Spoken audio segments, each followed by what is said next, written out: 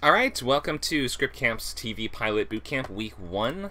If you're just joining us, we've only had one previous class in this course series, which was the Week 0 class. Both of these are free and open to the public, and the Week 0 is a good place to go and get the kind of broad overview of everything that will be included in the class, and also to maybe get that early feedback on your loglines, even if you just have a basic idea for what the logline could be. So for next time, if you missed it, check the week before the course starts, and there will always be that kind of Week 0 prep class to give you a little extra head start. So here's the buttons that you need to press to speak aloud. It's the hand icon that says request to speak, and then once you are requested to speak, you'll have to click accept invite. If you're on a mobile device like a tablet or phone, you might have to turn the device to the side to see those buttons. So this is Script Camp. This was the first of our Skill Camp servers, and is currently our biggest one with over 4,000 members. We're growing all the time and adding new sort of communities. We have many different class servers that offer free and low-cost classes to help you learn new skills and reach your life goals. Skill Camp is a non-profit company that started with Script Camp, but we've since added things like Word Camp for novel writing, Toon Camp for animation, Code Camp for coding, Lingo Camp for language learning, and many more. I've been writing full-length scripts for 11-12 years. Got signed for the first time in 2017 off of a feature script. Since then, the only credit that you guys might recognize would be Creepshow, which was a TV show anthology from 2019 that I wrote an episode of, placed in a few contests and fellowships that you can see here. I've had some features set up in production companies in town, and I teach the boot camps and weekly writers lab. We have multiple times a week for table reads, which is where you can submit your script to be read by the community and to get feedback from them. That's going to be Sunday at 2 p.m., so that's later today, 2 p.m. Pacific time, Tuesday at 11 a.m., and Saturday at 2 a.m. Pacific time, which is our international time slot, which should be more accessible to people around the world. We also, on WordCamp, which is our prose server, we have 2 times a week a reading and critique session as well. That's going to be Saturday 7 p.m. and Thursday at 10 a.m. So there's plenty of things going on every month with over 100 hours of events, classes, workshops, and other things on all of our different servers. You can see the upcoming bootcamp schedule here. This one today is going to be running Sundays 10 to noon for the next 6 weeks. So there's 5 classes after this, with the idea being that you finish your pilot by the end of the week that follows the final class. Feature bootcamp started last week. It's not too late to join, but I would join by this upcoming class if you have not yet done so. I'd usually recommend joining before class 2. That's running Fridays 6 to 8 p.m. Pacific time, and we have Novel Bootcamp running Saturdays 12 to 2. That one's half done. It's been going for a while. It's okay to join anytime, but it's unlikely you'll be able to catch up with the class that's been writing a book for, 6 months or 6 weeks or more. But in any case, you don't have to follow along any particular benchmarks or milestones. You can work at your own pace, join those whenever you want, and that's running all the way through the end of January. We also have Weekly Writers Lab, which is like an office hours session that you can come in Saturday 4 to 6 p.m. at any point. You can bring up to 5 pages of anything you're working on in terms of screenplays, fiction, outlines. You can bring questions and topics that you'd just like to hear more about, and otherwise just bring anything you're working on for feedback, as long as it is doable within the 15 to 20 minutes sort of time. If you plan to join the TV Bootcamp, there's a poll in the chat, which you can see there. You can click the numbers. Number 1 means you plan to sign up. There's also numbers to click on that indicate you have questions or you aren't sure or anything else. So look in the chat there. If you plan to sign up, you can let us know and you'll get instant access to all of the member-exclusive chat channels. And if you're looking to sign up and would like to know where to go, you can head to scriptcamp.net. There you can sign up just right there off the main page for unlimited membership, which includes access to every single class, workshop, and event on every server, not just Script Camp, so you don't have to get the memberships separately or individually. You can just sign up for Script Camp, and that will give you access to Word Camp, Film Camp, Code Camp, Toon Camp, Creator Camp, Design Camp, Lingo Camp, and our new one, Game Camp, which we only have 1 recurring event on so far, but we're going to be adding more events, more meetups, and sessions on our game design-focused server too. Membership also includes access to the video library, which includes recordings of every previous class, huge discounts off consultations and proofreads, and you also get access to the member-exclusive chat channels and weekly Writers Lab and Advanced Lab sessions, which are just for our unlimited members. So definitely, if you're thinking about joining classes like this and you want to persist past just the opening free weeks, then you should sign up for unlimited You can sign up for yearly and save 40%. All right, so let's move on. We're going to look at the overview of this course, which is running until January 21st. So that gives us until the new year, and the Christmas holiday is going to kind of boost out the duration of this class a little bit. But last week we started with just very basics of premise and logline and looking ahead at what does TV writing look like in America? How do you get a job as a TV writer? What does this actually take and require? What does the career actually look like? And what are some of the basic elements of this that you're going to have to remember and work with? This week we're looking at story engines, so we'll be talking more about engines and what makes a TV show actually feel like it could generate stories for potentially years and years of content, which the story engine is that kind of amalgamation of several different elements that are going to sort of sum up to feeling like a show. Like it feels like it's going to be more than just a movie. It's going to be more than just 2 hours of content. It's either going to be a long story that will unfold one chapter at a time, or it's going to be a series of potentially unlimited stories that kind of reset to the status quo every week, and every week we might expect a new one-off self-contained story within that world. But those are basically your options in terms of continuity format, and your show story engine needs to make it clear that your show is either one or the other of those options. So this week we're looking at story engines and loglines again, so if you have early versions of your logline that you got feedback on last week, you can bring back the revisions today to get that second pass. If this is your first time joining, then you can also get feedback on your logline, and I would expect, in most cases, we run the first hour as lecture and setup and prep, and the second hour is mostly dedicated to giving feedback on loglines. So don't just drop your logline in the chat at any point, because it will get lost in the text. It will be better if you wait until about the halfway mark, and then I will ask for, okay, now everyone share your loglines, and I will go through them in order and try to get through as many as I can. It's not 100% guaranteed to get through every single one, so if you're a little slow on the quick draw in that case, then you might want to bring the logline to lab instead, where you can always bring whatever you want for feedback, or you can post it on one of our many feedback chat channels this week and get that feedback from the community. But in any case, today is a good time to just sort of check in on the essentials of your idea, see, does this feel like it could work as a TV show?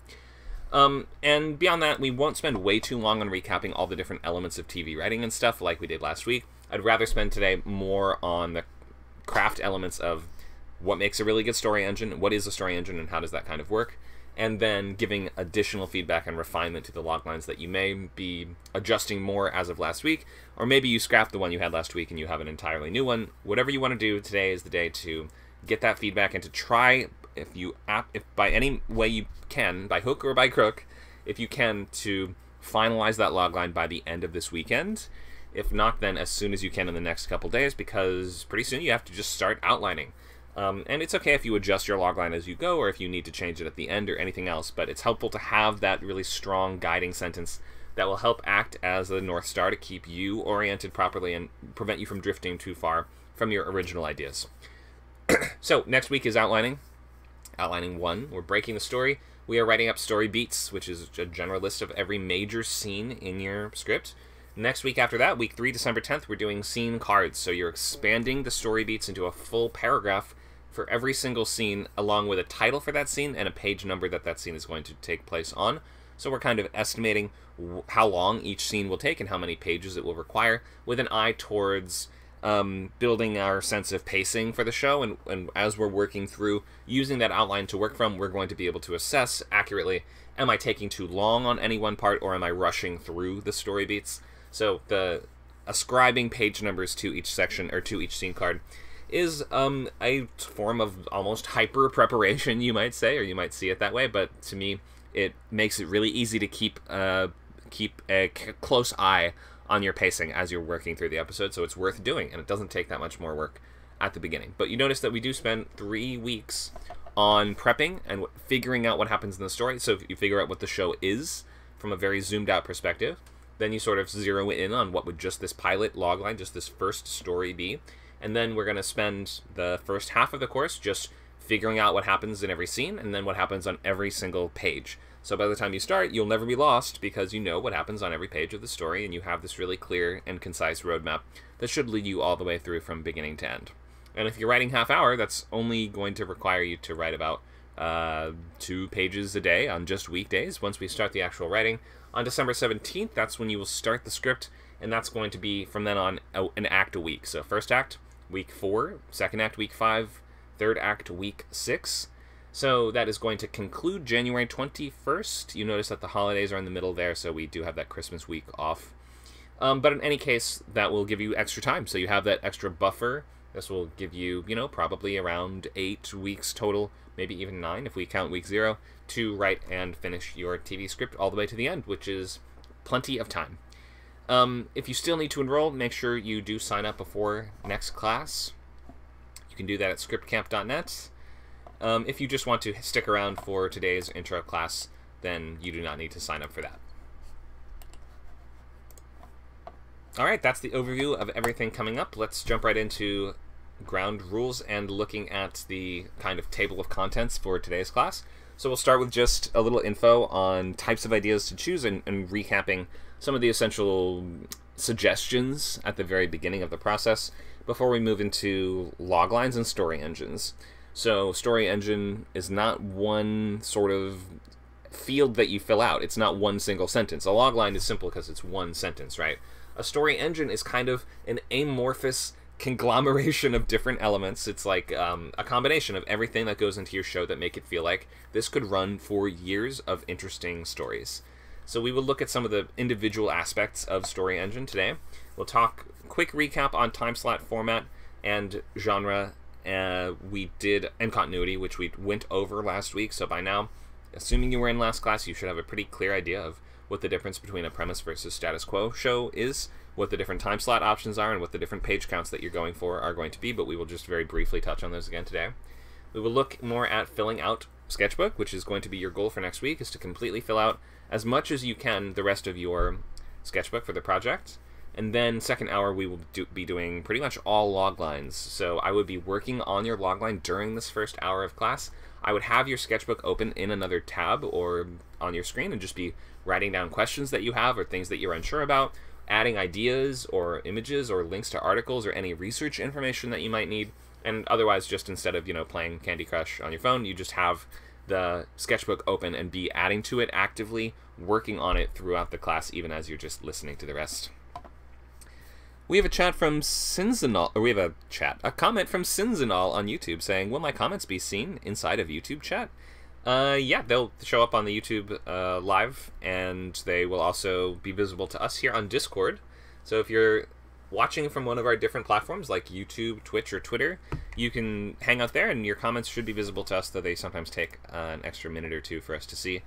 Or you can come join us on Discord, which you can find the link by just going to scriptcamp.net. And then you can actually participate in the class, ask questions, bring your loglines, and other things like this. But no matter where you're watching it, this is free and public and will be available to watch back after the fact. So YouTube is the easiest place to do that. So just go to our YouTube page, click on the list of previous live events, and you should find all of our other free live classes. Okay, so at that second half of the class, at the halfway mark, we will post and share loglines, but I would not post and share it until then, because otherwise they will kind of get lost. Because we have so much to do today, and we already kind of did a couple check-ins with folks last week on just the essentials of your goals. Feel free to weigh in the text chat if you want to, but I'm not going to take raised hands on this at the moment. Maybe tell us about yourself. What are you hoping to write? What are your goals? How many pilots have you read before, or what are your favorite ones? Maybe you have a favorite TV writer or favorite genre, something that you're trying to write something sort of like. Maybe that's the case, or maybe this is your first time ever, you have no experience, and you can let us know that too. Feel free to type in the chat and introduce yourself if you've not already done so, and I can read out a couple comments. I'm going to give you guys just a second to do that as I go grab my laptop's power cord to plug it in. I will be right back. If no one has posted, then feel free in the next couple minutes to continue to add those in the chat, and I will read them out as they come up.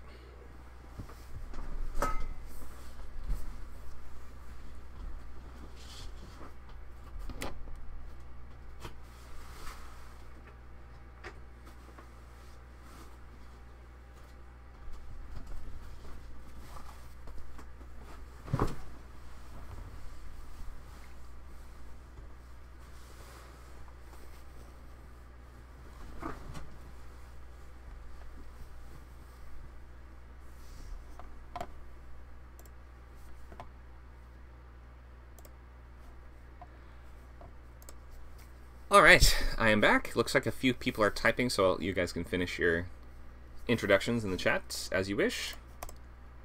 I'm going to just, so everyone who's typing, feel free to finish your comment. I'm just going to tell everyone else what to do next. So the next thing we're going to do is make your sketchbook.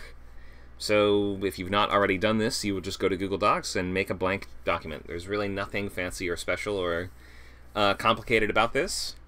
You will make a blank document, and at the top, you'll just make a couple fields for these questions that we have, or these things that we're going to try to make decisions on today, if possible. If not, then in this upcoming week, we have title, genre, format/time slot, comps, series logline, and pilot logline. I will leave this up so you guys can write all these things down.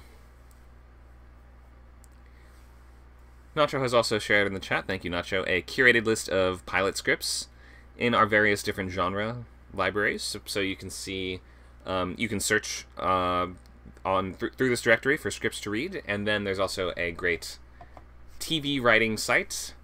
There's a Google group for TV writing, which has a ton of pilots posted on it, where you can find plenty of scripts to read. So I'm going to post that in the chat as well.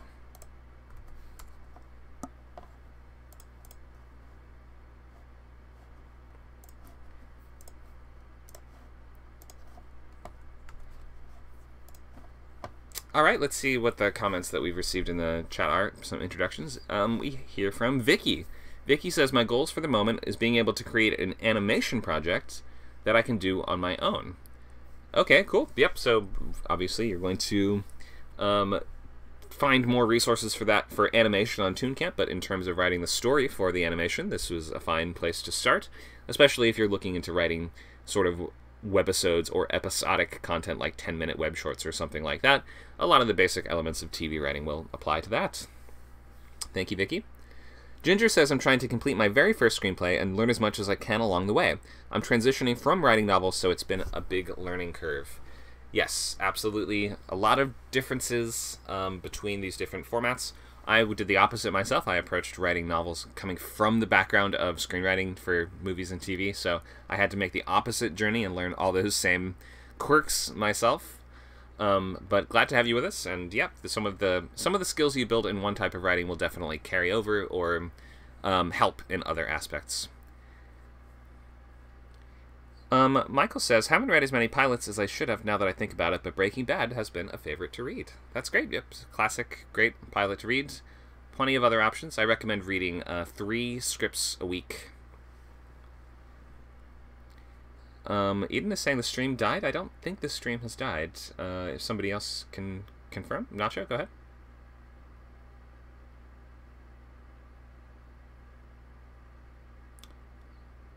Are you there, Nacho?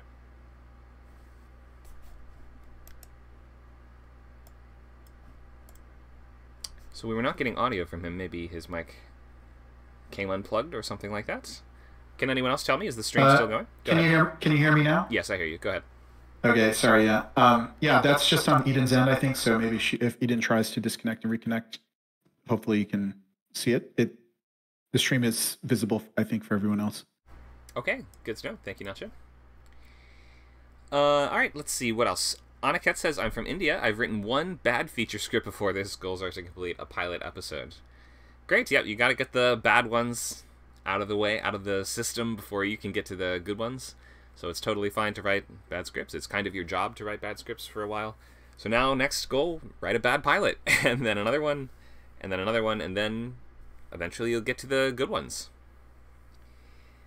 Ginger says, I'm currently reading House of the Dragon pilot and been enjoying it a lot. Great, awesome. And Lech Luger says, I've been reading Westworld, some more HBO fans in here, to get more familiar with TV format. Yeah, that show, very, very complicated, a lot going on in that show. So it's worth reading of a wide variety of both, you know, shows that are in different genres or have different size of cast, different size of ensemble, reading some shows that are very small and quiet and personal, and reading some shows that are, you know, wall-to-wall dialogue and things like this. It's good to have a very broad range of scripts that you read. And my suggestion is, again, 3 scripts a week. We will ask in every TV bootcamp, what pilots have you read this week? So will always be a question, no matter where we are. So you must keep the reading up, be consistent, take notes, pay attention, that you can't fall behind on the reading, especially if you've not really read pilots before. You're not going to write a good pilot unless you've read a lot of good pilots, so you must start the reading. Luke says, I'm not sure how to introduce myself. I'll go with Art Weirdo. Okay, too many favorite writers to mention. He likes Vince Gilligan, Alex Garland. His primary goal is to get to the chapter 21 of his novel draft by January 16th. Okay, great. So yeah, focused on a novel project instead of a TV project for now, but you can always drop by the other classes if you want. We have another comment. I'm coming from the world of skit writing, so this is all new to me, but this sounds like a lot of fun. Great, yeah. So skit is just a really, really, really short film, right? Like a 3-minute long sketch. There's going to be, you know, if you're writing comedy pilots or things like that, then the ability to write really good sketches will carry over. Improv and stand-up and these other skills will always contribute to your ability to write funny lines in any comedy writing. So a lot of crossover there for sure. And Luke tells us that his least favorite pilot is by a writer he otherwise enjoys, Linwood Boomer's Americanized Red Dwarf pilot. Okay, well, sure, if you've got a least favorite, that at least tells us that you're reading a lot. So that's a good sign. Red Dwarf being a very famous English show. These American remakes that were all the rage in the early 2000s, not always big hits. All right, so make sure to fill out or write down all these things at the top of your sketchbook: title, genre, format / time slot, comps, series logline, and pilot logline. And as you assess the answers or you decide the answers or whatever it is, try to fill out those fields today. So once you think of a title, you fill in the title. Once you can figure out what genre you're writing, you fill that out, etc. So we're going to be writing a pilot in 6 weeks. Is the draft going to be good? No. Don't expect it to be good, and don't require it to be good for you to be satisfied and happy with it, because your first ever painting is not usually going to get hung in the museum, right? So your first pilot is not going to go to TV. Just like this is a proposition to create a large company that will move millions and millions of dollars and employ hundreds of people over the course of years. It's very unlikely that your first ever script will be out of the gate ready to be made into a $100 million TV show, right? Like that's saying, I'm ready to be a CEO on day one. So just try to be realistic about your approach to this and about how wide the skill gap actually is, and keep in mind that it takes longer and is harder to do this than it is to become a professional athlete in terms of NBA, NFL, something like that. So you have to really commit to the long haul for this. It is not something you can casually or easily break into. It takes years and a lot of hard work and a lot of networking, and it is not for everyone. And if those things sound annoying or hard or difficult to you, this is definitely not for you. And this is a very, very social form of writing beyond all else. So keep in mind that you're not only working on these skills of how do I write a great story, but also these skills of like, how do I work with others better? How do I take and give feedback and things like this, which would just make you better in a room. So I would just look at stuff like this program and others on Script Camp or the other events and workshops and activities we have on trying to become a TV writer. You're not trying to have written one thing that's going to become an amazing multi-million-dollar show, especially if it's within your first, 20 scripts or whatever. It's probably not going to sell and make you a lot of money or get you a career. So you have to accept and understand that each of these are going to be certain learning steps in a long journey that takes many years. So try to get used to that. Try to use these as an opportunity to work on these skills and to actually become a writer. Don't worry about someone who has written one good thing. Let's look at basic ground rules and suggestions of ideas to pick. So don't do true stories, anthologies, or adaptations. Nothing that's going to require a large amount of extra research that's going to slow you down and make it more difficult to write a script in 6 weeks, which is hard enough as it is. Don't write time travel. Just believe me, just don't. We've never once seen a student successfully complete a time travel script in 2 years of running boot camps. Just don't do time travel. Don't do it. We have this guideline of probably don't do a historical. It's rare that somebody is actually able to finish a historical if you consider that it takes extra research and work and time to do. So if you have some kind of background in that history, or that period, it might be easier for you, but in any case, it's recommended that you not.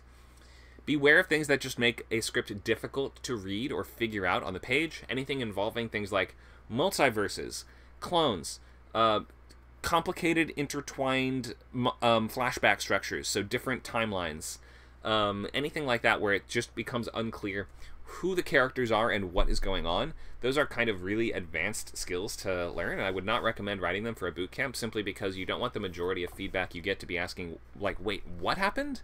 Wait, who is that? Wait, that's the same guy? I thought those were different guys? You're saying that's the same guy? I totally misunderstood the entire story. Like, you just don't want the audience to get hung up on the basic technical details of the time travel or the cloning devices or whatever it is that is going on in your script.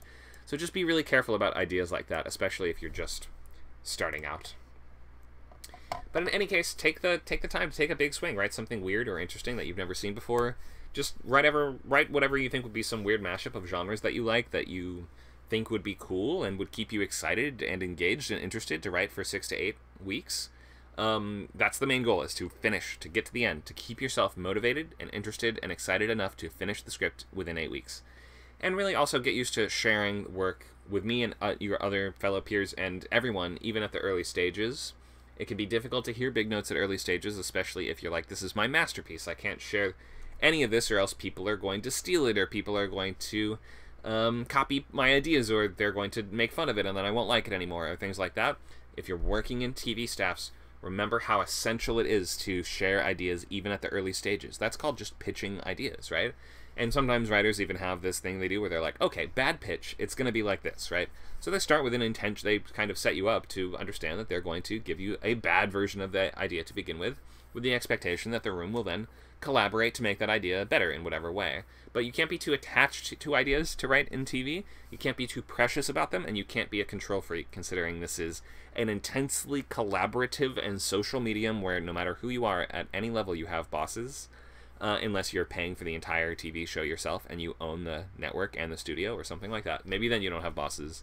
But most of the time you have bosses and coworkers and a chain of command and a hierarchy and a structure, and you have to fit into that well and not stick out and not be the squeaky wheel and not annoy people or smell weird or look weird and throw everyone off, you know. So you kind of have to get used to spending long amounts of time in the room writing with other people and being pleasant to be around and easy to work with. These are more important things to be working on than, say, I need to write the next Game of Thrones that's going to make $100 million. So that's just some tips for you. Don't go in expecting your idea to blow everyone's mind. It takes a long time to get good at this, and this is hard work, and it requires a big investment of your life to have a career doing this. Okay, that aside, let's look at the 5 major steps that we go from idea to first draft. We start with logline, we move up into sketchbook, and usually I make the sketchbook first and then work on the logline in the sketchbook, so technically I guess you could say sketchbook maybe comes first. But in any case, logline, sketchbook, which is going to be your unsorted list of ideas, influences, inspirations, research, snippets of dialogue or ideas for characters, character profiles or a cast list, ideas for scenes or locations, rules of the world that you're building out, or anything else. So just your sketchbook is to collect all of the ideas for this one project in one document. There are no real other rules of things you have to include besides just these basic questions: title, genre, format, comps, and the loglines. After that, the only other ground rule is, after today's class, if you're continuing with the program, we ask that you not use a screen name and instead change to using your real name, just like we have to do in the industry. You're using your real name. You don't have to do that now. That's just something for next week, or if you're coming back for more classes, you can right-click on your name and click Change Nickname, or I can do it for you if needed. But in any case, if you're serious about being a boot camper, you'll use a real name, or at least a nickname or middle name or something like that that is an actual name. We don't like to be calling people, Fortnite player 420 in the boot camps. Okay, so we start with logline, we go to sketchbook, we go to story beats, which are it's kind of like the list of events in the episode, in the rough order that they're supposed to go in, but there can be some placeholders, there can be scenes missing, it doesn't have to be entirely complete.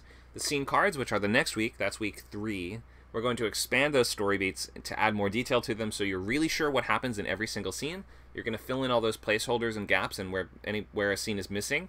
You're also going to make those decisions as to how many pages each scene is going to require. Therefore, you're going to be able to build out a really comprehensive picture of what's happening on every single page of your either 30-page or 60-page pilot. So, I think that before I get too into Loglines, I do want to start with Story Engine. Actually, you know what? Maybe I'll give the format for the logline and then go into Story Engine, so you guys have that to kind of copy down on your own paper if you want to, and you can then be working on that as we're continuing the discussion. So I'm just going to leave you with this for now. This is the Pilot Logline template. You don't have to use exactly this every single time, but these are kind of like the basic questions that you need to try to answer in the logline and that people are going to be wondering about the script, right? So you can think of it going a little something like this. When or after inciting incident, an adjective protagonist must conflict before stakes. It might be a little bit more like or else stakes, or until stakes, or it might be any number of variations on this, right? You don't have to use exactly this. But if you don't know what else to do and you're not sure where to start, then you should start with this, because this is going to force you to do a couple things. One, decide what event is actually kicking off the story. That's sometimes known as the catalyst or the inciting incident interchangeably, so that's the same story beat we're talking about. An adjective protagonist tells us who your main character is in terms of what specific tactic do they use, or maybe what limitation are they facing, or maybe what trait do they have that makes them the right person to go through this story. So you have to choose the adjective kind of carefully. Don't just pick the first thing that comes to your mind. And also the way that you describe the character should also be make them feel like they are the right person for this story. So people are a lot of things, right? A character might be a determined cop, but also a neglectful parent, right? Like we could describe the same character as both of those things, depending what the story requires or what aspect of that character is going to be challenged in that story. We might want to pick one or the other, right? So you have to kind of choose your adjective and noun to make them feel like they click within this story and like it is a cohesive idea. What else? So yeah, I'm going to leave that up just for another second so you guys can write that down if you need to, if you're not sure what the pilot logline looks like or what to be kind of working on as I continue to talk about engines and things like this. But write this down now. Remember this. Burn this into your brain. When or after inciting incident, an adjective protagonist must conflict before stakes. The series logline can be a little bit more abstract, a little bit longer term, and is going to be giving us like the types of situations that are going to be coming up throughout the entire show. So if you only want to work on one today, I would recommend the pilot over the series. But in any case, your goal is ultimately to have both of these. So try to fill out both of them if you can. I'm going to go more into Story Engine before I get more into series loglines, because series loglines need to really clarify and amplify the Story Engine and make it very clear how this is going to be a show, more than how is this going to be just one single movie, right? Okay, so I'm going to go into Story Engine before we touch on series logline. So what is a story engine? It's a combination of several elements that sum up to create the conflict in your show that will sustain an entire theoretical series that, again, you won't probably get, so don't worry too much about it being perfect, right? 99.9% of pilots are not going to become multi-million-dollar productions, so don't go in thinking, okay, but maybe mine. But you have to always be sort of in this theoretical mode, right, where these pilots are a representative sample of something that doesn't exist and won't probably exist, but feels like it could support a show. So the story engine should be clear from the series logline alone, but if not the series logline alone, then at least looking at both of the loglines together. It's going to be fusing your character, story world, and situation all together to continually generate conflict. A strong story engine is going to suggest, potentially, 100 hours of television, or at least within the scope of what you're trying to do, right? Like, if your whole show is going to take place within 5 years, we might kind of imagine that's going to be a 5-year TV show, like where every season of real life, or every season that we run in real life, more or less corresponds to a year in the show. Maybe that is kind of how you are planning it, in which case your story engine should include that sense of where the walls, limitations, or otherwise the finish line of the story will be. If there isn't one, and remember, there does not need to be a finish line to a TV show. It could just sort of be like, here's the setup, here's the situation, this feels like it could go on forever. That's fine, but then in that case you need to adequately explain what types of situations and conflicts the characters will be running into, and how the dynamic between them is going to dramatically sustain a very long narrative. So let's look at a description of the story engine for The Office. So again, since the story engine is not one concrete thing, it's not just like the story engine is this one sentence, right? It's a combination of different things, and different people might view them in slightly different ways. But this is my interpretation of what is the story engine for The Office, which is, I think, one of the most popular shows of all time, I would guess. And so I think that a lot of people will know the essentials of who these characters are, right? So let's start with the protagonist. The protagonist being the sort of centerpiece character of the show. TV is not as strong on a singular protagonist as features are, but a lot of shows, regardless, are still going to have one or two people at the heart of most of the conflict, right? Even shows that have a big cast are going to very often, except in the rare examples of true ensembles, which would be something like This Is Us, or there's certain other formats of, particularly like Korean dramas, for instance, sometimes have a really big cast with honestly equally weighted, no central one character, right? Those are very, very, very, very, very difficult to pull off. So I would not lean on that. Oh, I guess I'm just writing an ensemble show just because you aren't clear on who your protagonist is. More likely than not, you just have not sharply enough defined who your protagonist is. It is most likely not an ensemble show. But regardless of that, let's look at The Office. Michael is our kind of flawed protagonist for the show. In some cases, he acts a little bit sort of, quote, villainously in that he acts very selfishly a lot of the time, but his actions and reactions are most often causing the heart of the conflict in each episode. He has a persistent goal as well, which is useful for a story engine, that it's even if it's just like saying the character is always doing different stuff, but all of it is basically in service of what? Making money, having a successful business, you know, finding love, something like that, right? Having one kind of clearer goal, even if it is a little bit more abstracted, or even if it's not very tangible or concrete and would take many years to ultimately get through, like the story engine should still make very apparent, or it should still be very apparent in your show to have a clear story engine, what your character is just repeatedly trying to do, right?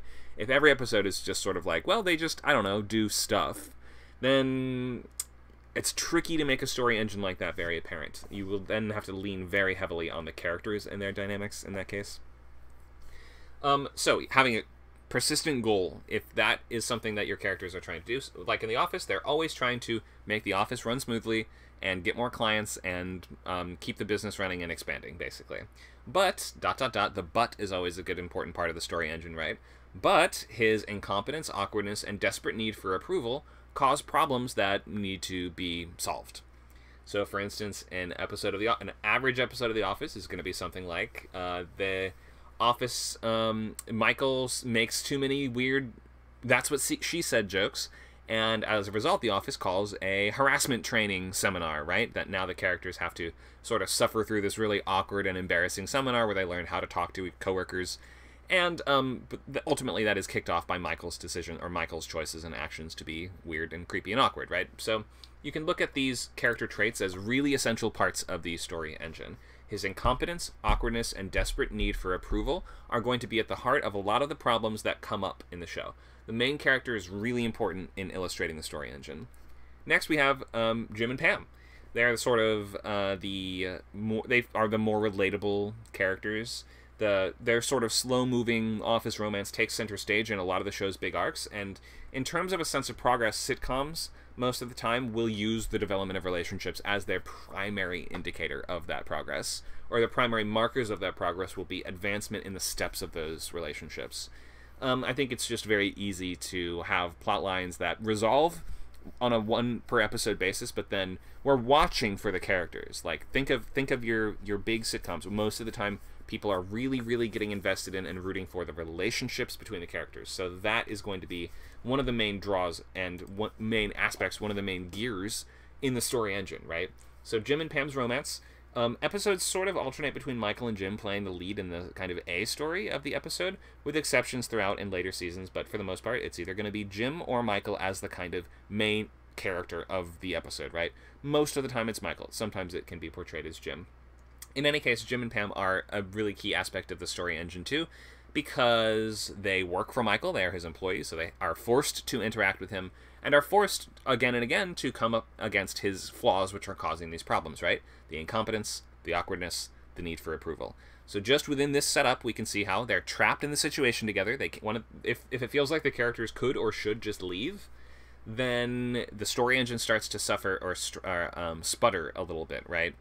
It might be like, if your characters move into a haunted house and it's a whole show about living in a haunted house, you're going to have a really good reason why your characters can't just leave the haunted house, or else we're going to say, oh, well, why is this going to last beyond the pilot?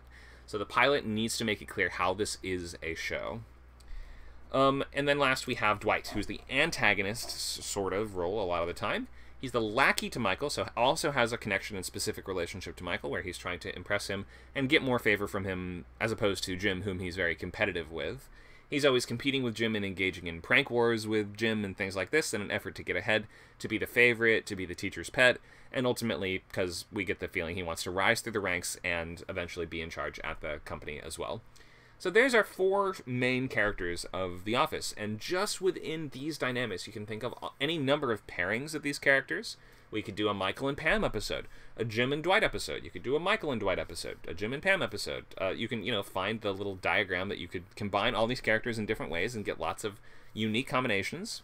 And within that, we can always imagine the characters have a persistent goal, which is keep the business running smoothly and resolve conflicts at that business. We have an aspect or element that is causing problems or conflict between them, which is Michael's unfortunate personality traits as the main heart of it. Sometimes also other antagonistic characters like Dwight are going to fuel that conflict with their very quirky, unique, annoying personalities as well.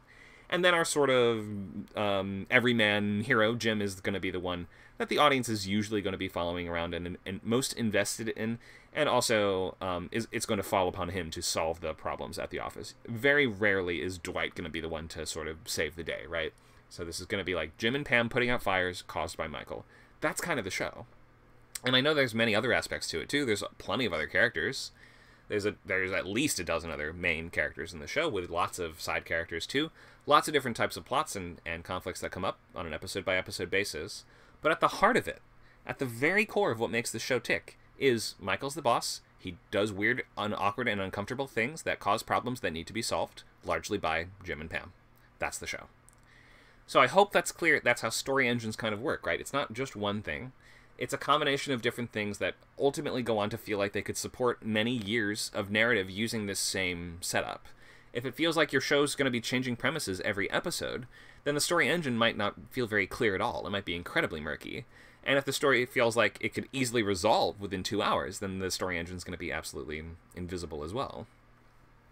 Ravenstar says, good idea to focus on the heart of the show for the pilot with the story engine. Yeah, exactly. So the pilot should make it very clear how the rest of the show is going to work. The pilot is like an advertisement for the rest of the show. It's what you have to get everyone to invest in and to buy into if they want to make the rest of the show. So it's what people are going to use to judge if they want to spend hundreds of millions of dollars, potentially, of their company's money on making the rest of the thing. So the pilot has to be really, really exemplary, standout example of amazing writing, and on top of that, it feels like it's the first sample of what ultimately would be an engaging, successful show with a strong story engine powering it.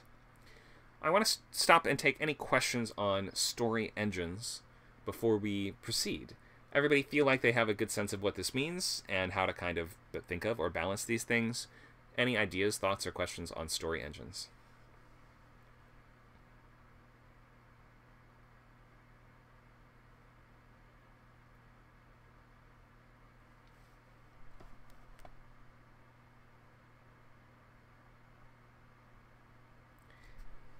Looks like we have a few folks typing, so I'll let you guys finish your questions there. Hopefully everyone else is still working on your loglines in your other tab, filling out the answers to those questions and those things that we put at the top of your sketchbook, like title, genre, comps, format. Here's a question from Michael. What about a show like Breaking Bad where the story engine is starting to fall into place as opposed to The Office where everyone's already hired? So a show like Breaking Bad, the story engine clicks into place by the middle of the pilot. So Walt and Jesse have teamed up to make meth together, and then they're actually doing that in the pilot. A lot of people who are breaking into TV writing when they're first getting started, I'll say amateur scripts or whatever, not in a judgmental way, but a lot of amateur scripts will be, for instance, they'd be like, no, Walt and Jesse will meet halfway through season 1. Episode 1 is all just about Walt teaching at high school. And then in episode 3, maybe conceivably he would find out he has cancer. Then episode 5, he hears about Jesse. Then episode 8, he meets Jesse. When that's really not the best way to do it, you need to make the first episode a clear representative sample of what the show will be. So if there's a sort of central team up or central aspects or things that people that need to meet or things that need to kick into gear in order to illustrate what the show is at its core, that needs to happen by halfway through the pilot in most cases. If everyone's already sort of hired and we're just being dropped into the middle of a world that is, we're facing a different situation of the week every time, then it's kind of like movie rules apply, right? We have the normal worlds, so we have the sort of before the inciting incident with the first act until the catalyst happens, which is going to shake up that status quo. It might upset the the normal world and threaten to change it, and your characters are trying to get things back to normal. Or it might be an opportunity for things to change that your characters try. Like, think of an episode of Gilligan's Island, right? It's going to be like, hey, we saw a ship in the distance. That's the catalyst. And now the episode is going to be about, we have to make a big smoke signal to signal this ship, right? So the catalyst is usually going to be something that threatens to change the status quo in a good or bad way for your hero, and they're going to be either attempting to fix things and return them to normal, or they're going to be attempting to change their life in the way that that opportunity provides for them. Luke asks, what's the most important part of the story engine to include in the logline? So, of all the different parts of the story engines, the characters are really at the heart of this. So pick an adjective, a careful, clear adjective to describe your main character, and then you might want to mention another character too in the logline. If you're just mentioning one single character and it doesn't become clear how anyone else is involved in the story, then something might be a little off in terms of story engine. Think of if your show is about, I don't know, a hitman, right? And you're like, a hitman does various jobs, and that's the series logline for your show. It doesn't really feel like a strong story engine because your character is not connected to anyone. There's no one to contrast them to. If it's more like a hitman tries to live a normal life in the upscale suburbs of Detroit, now I start to see the story engine because I see different aspects of his life, or something that he has to balance that side of his life with, right? The relationships with these other characters are going to hinder and hamper his ability to be a hitman, and the fact that he's a hitman is going to hinder and hamper his ability to be a family man, right? So the most important aspect of the story engine to highlight in the logline is going to be the dynamic between the characters, and if your show focuses really strongly on just one person, then bring to the surface more than anything else how your character's own traits are going to sort of be their own worst enemy, right? Someone like Don Draper, or someone like that, for instance, you might want to clarify how these three personality traits are always the thing that are causing trouble and are creating the conflicts in the episodes. But chances are you have to mention at least one other person.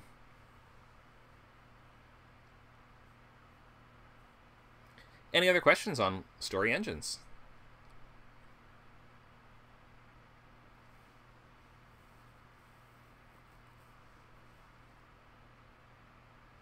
Luke says he's going to try a radical rewrite of his logline. Okay, great.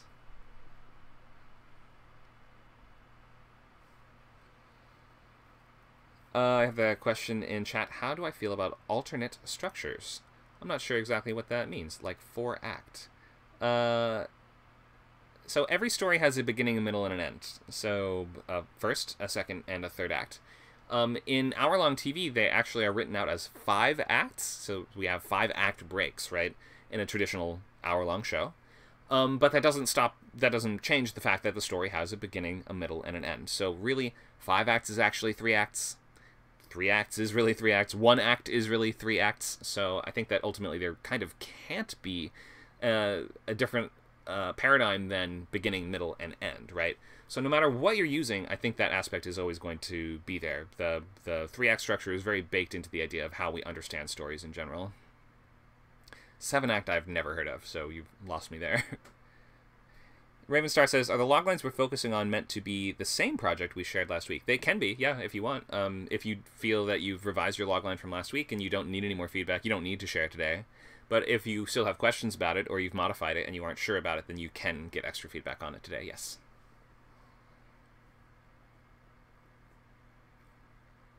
Aniket says, I don't have an idea for a show yet. Can I come up with a logline before the next session? Yeah, sure.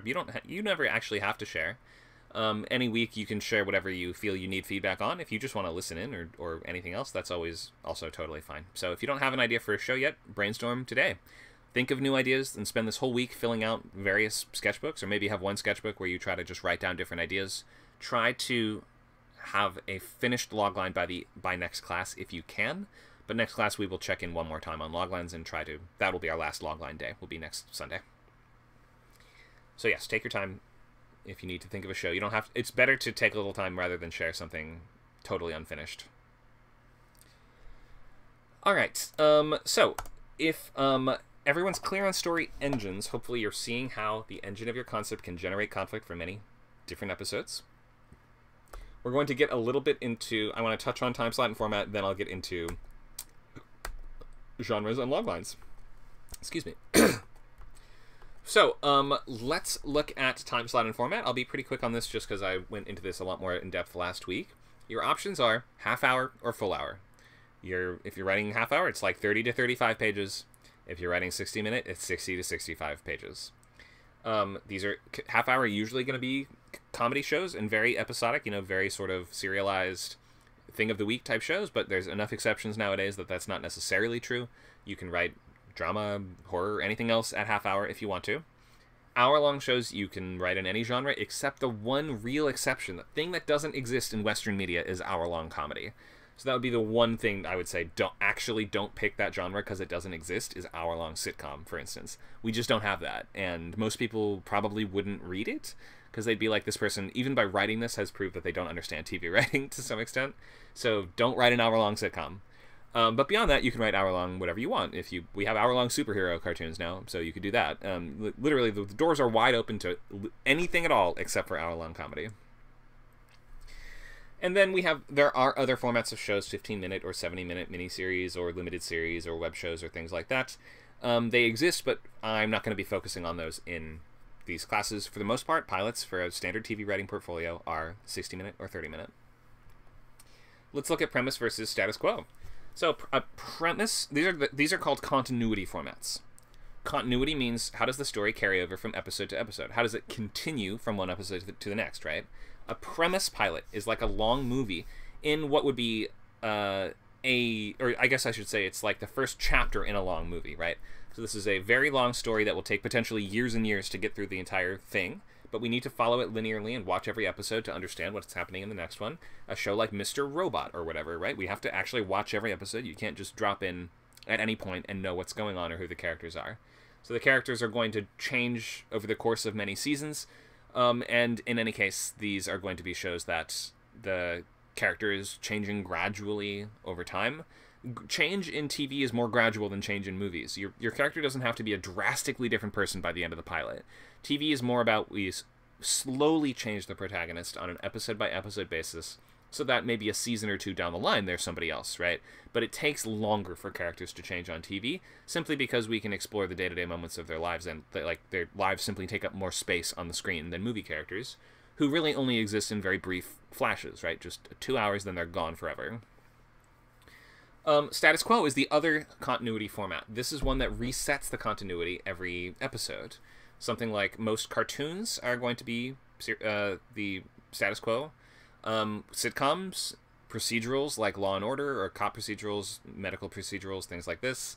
These are mostly going to be shows you can tune in at any time and watch them in any order. You won't miss anything.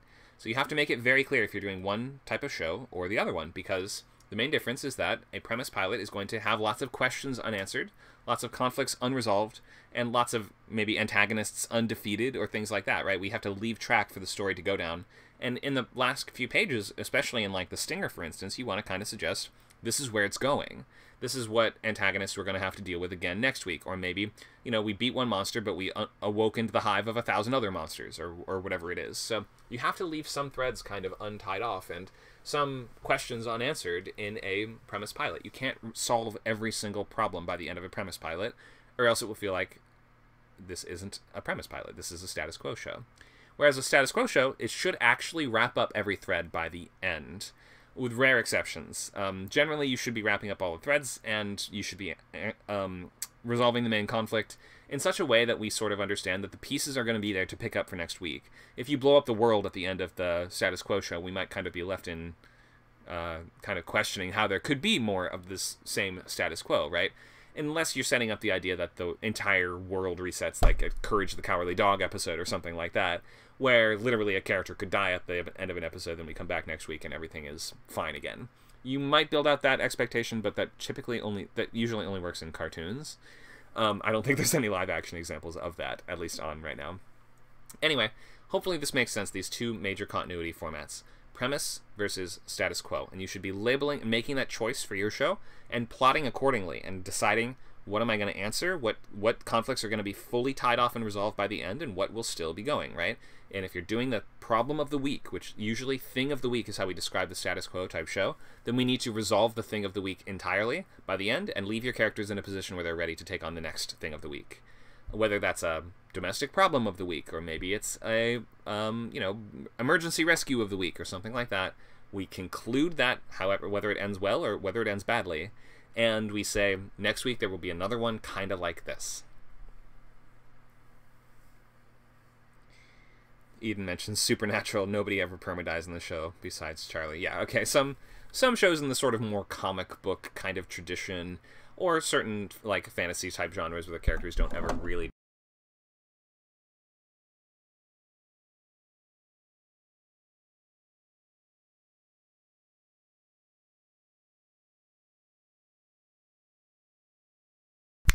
Testing? Sorry, my mic came unplugged. Am I back? I think I'm back. Okay, looks like I'm back. Sorry about that, guys. Alright. Where are we? So, I hope everyone's super clear on premise versus status quo and on their time slot. So we're talking time slot and continuity format. So you should be able to say this is a 30-minute status quo, or this is an hour-long premise show, etc.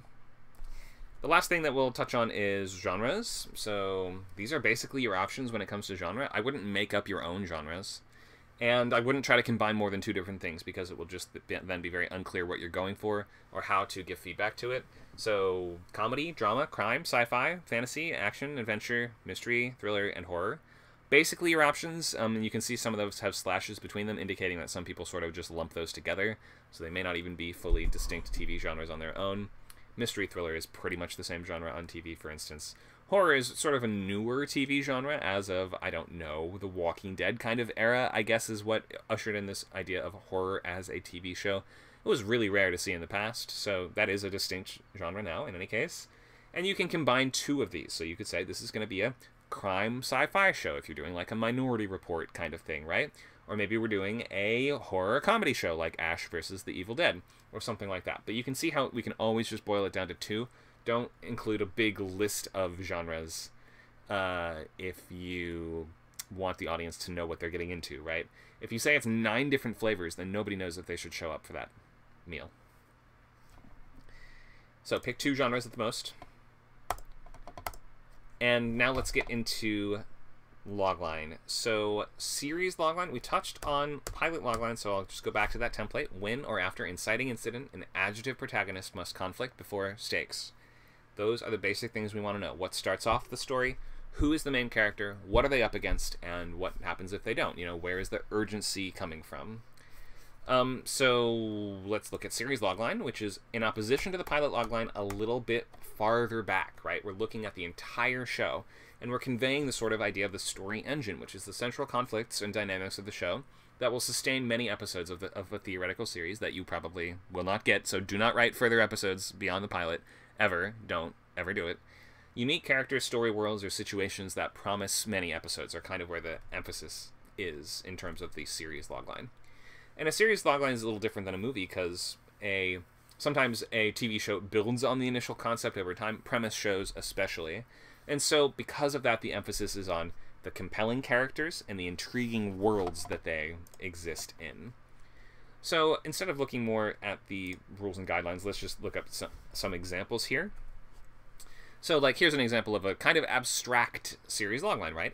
This isn't telling me one concrete tangible goal the characters need to accomplish. It's more describing the type of conflict that every episode is going to revolve around.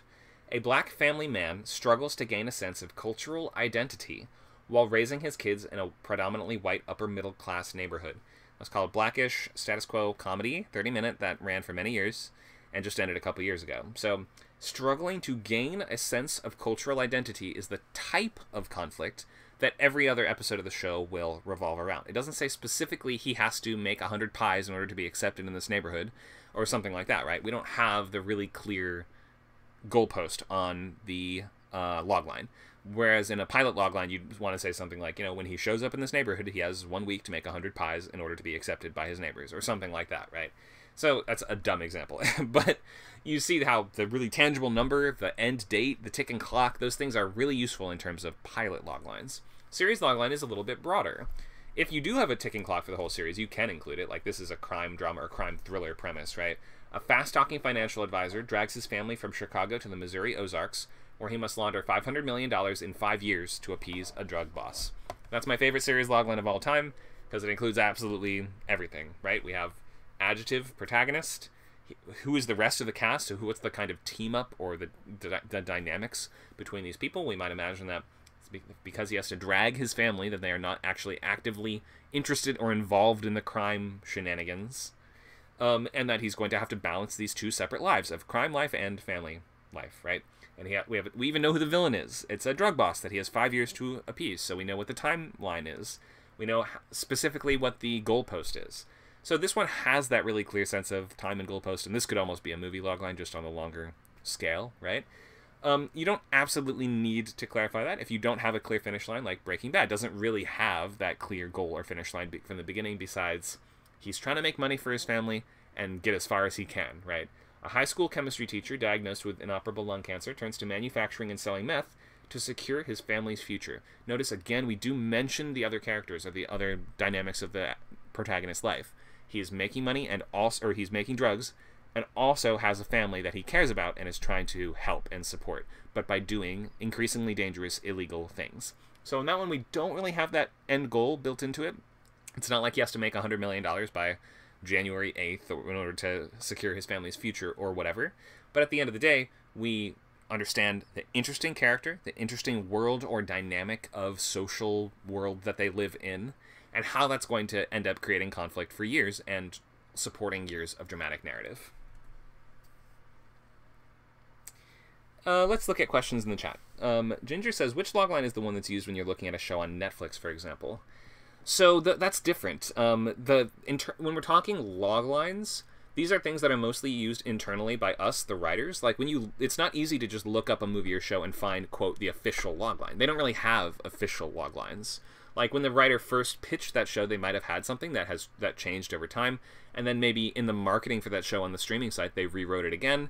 Like, we can't really assess what the official singular loglines are for professional work, unless you talk to that writer and maybe they have the very first version of it that they used. So what you're looking at in terms of Netflix are going to be more similar to the series loglines, because they're going to tell you what the show is in general, right? It's going to be like, what is it, a smart and sassy monster hunter lives in downtown Toronto and must battle vampires, or something like that, right? Like, that's pretty much a series logline. And then when you look at the episode descriptions, that's going to be a little closer to what we're doing for the pilot logline, which is like, when she moves to the suburbs of Toronto, a sassy demon hunter must first fight a mummy. That's going to be like the very first of those conflicts that we are going to illustrate and see played out in the show. The biggest, and this came up a lot last week, I would recommend everyone really carefully look at this. The biggest problem with these series and pilot loglines, from students in these courses and just from people who are breaking into this in general, is that they feel like separate shows. So they shouldn't feel like completely different shows. Like if you mention, for instance, the series logline is like, the smart and sassy monster hunter moves to Toronto and now fights vampires. And then in the pilot logline, you're like, Jeff, a werewolf, needs to earn his very first tooth necklace as part of his tribe's initiation ceremony. Then we'll be like, wait, what about the monster hunter? What about Toronto? That sounds like a different show. So ultimately, make sure your series and pilot loglines feel like they are the same show and referring to the same characters that you just mentioned. Don't introduce a new cast of characters with both separate loglines. Okay, hopefully that helps. Thank you for the question, Ginger. So I'm going to move forward a little bit. I want to give a couple last tips and answer any last questions on loglines. Then we will share and post for feedback. So don't post them yet. I'll let you know in just these next couple minutes. Let me take any questions on loglines or anything we've talked about today in relation to pilot writing. I'll just leave these tips up as I'm answering the questions. Go ahead.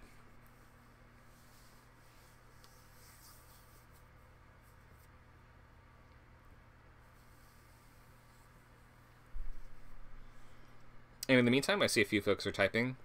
As we're doing this, be getting your logline ready to copy and paste, because in the next 5 minutes we will share them, and I will be taking them in the order that they come in. So, any questions that I can tackle before we share?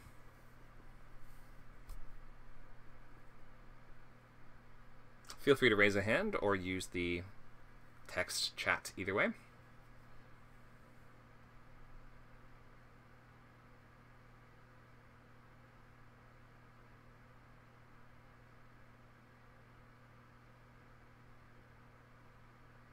Okay, no questions. Sounds good. Let's share Loglines then. Feel free to post what you've got. And as you guys are posting, I'm going to briefly touch on comps. You don't have to have comps as you share your Loglines, but you can. So as you are posting, I'll just briefly talk over what comps are. So comps we usually include in the ultimate, like this should go at the top of your sketchbook page. And you can have a couple different ideas if you're not sure which ones to settle on. But we really are comparing your show to 2 other works of fiction. At least one of them should be a TV show. So don't list 2 books or 2 movies or 2 video games or whatever, but nowadays one of them can be one of those other things if you really want to. You can comp a play or a video game if you want. You can comp Hamilton or Gears of War in your TV show comp. As long, someone do Hamilton meets Gears of War. But one of them does have to be a TV show, though. So, Hamilton meets The Office or Gears of War meets, Lost. And now we're cooking. Now that feels a little bit more like a show. So definitely don't do 2 things that are not shows. You might think of it in these terms, the world of X, but with the style, tone, or approach of Y. That's not an exact science, and that's not always going to work. So try your best. Just if this is part of what you have so far, you can share the comps because it is helpful in picturing the overall vision of the show. They tend to skew towards things that are a little bit more recent, so don't pick things that are going to be obscure or that no one will know. You don't earn points for someone not knowing what your comps are. And don't pick trendy things that are way over comped. If you're picking if you're writing a fantasy show, don't comp Lord of the Rings meets Harry Potter, because we'll just be like, come on. Okay, so try to narrow it down to 2. Try to make it clear what you're going for in your show, and don't mislead the audience. So if you have if your show is purely historical, don't comp something with supernatural elements, or else we're going to start thinking you comp Pirates of the Caribbean and Lord of the Rings, so we expect magic in your show too. So don't lead us down the wrong path with your comps, would be my only tip. Okay, let's look at the Loglines we have to share today. Okay, looks like we have Eden, Vicky, Sinzanal, Luke, Charlie, Michael,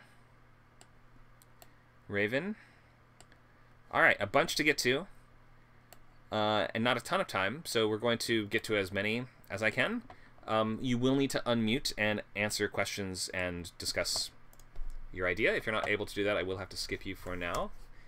So be ready to unmute as we go from person to person. Okay, and if I gave you feedback last week or multiple times in the past before, I might take a little less time on it than on somebody that's thing is brand new.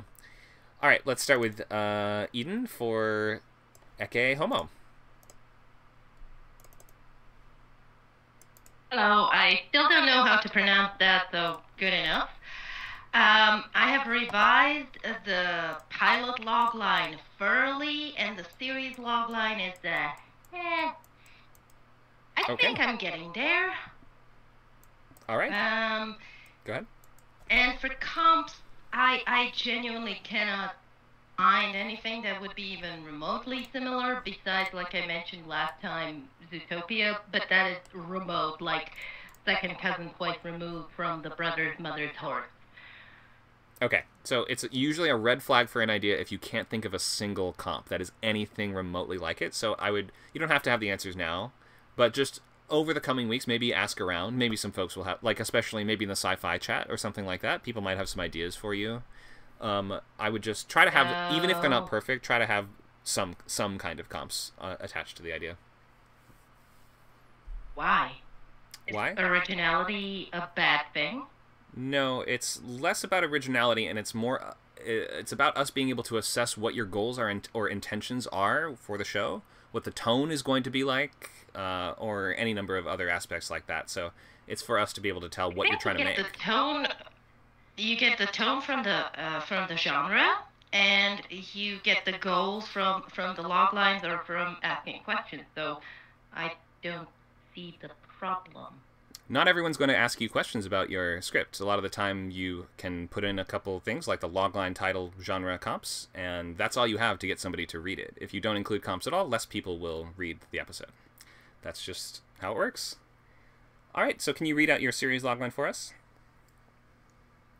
Okay, my series logline is: in a world where genetic engineering breeds a subjugated class, a resilient gaggle of biogenetically engineered cat boys must navigate abandonment and abuse, forging deep bonds as they challenge societal norms, offering a poignant social commentary on the nature of humanity and self. Like I said, that's a work in progress. Okay. And my, you just said series logline, right? Yeah, you can read the pilot next if you want to. The one thing I'll say on this is, so don't talk about the themes or the social impact of the show. That's up to the audience to assess. So the basics: in a world where genetic engineering breeds a subjugated class, I get that, okay. A resilient gaggle of biogenetically engineered. So let's try to avoid repeating words too many times. You say genetic engineering twice, or maybe even 3 times in this logline. So if you can just think of a slightly different way to phrase it, just to avoid feeling repetitive. They must navigate abandonment and abuse, forging deep bonds as they challenge social norms. Okay, I'm not 100% understanding what the characters are exactly trying to do besides just kind of live their lives. Is there more to it? Do they have more of a goal than that? Well, like I said before, they're a slave race, so there is a kind of trying to emancipate themselves, but not like actively. How do you emancipate yourself passively? Are they working towards freedom, or aren't they, I guess, is the question. They aren't. They aren't. They think it's the status quo, but the people around them think differently, and the conflict arises when they are deprogrammed, so to speak. I don't like to use that word because people have mistook my characters for robots, which they are not. That's why I specifically use biogenetically engineered to make abundantly and crystal clear that they are, in fact, biological beings. Okay. Let's move on to the pilot logline, but just in terms of the series logline, I cannot picture what your characters are doing in terms of a goal. If you say they are working towards freedom eventually... Like I said, that wouldn't need work. That's okay. So my pilot logline, I think I finally got it to a point where I like it. Okay. Okay. Go ahead. Pilot logline.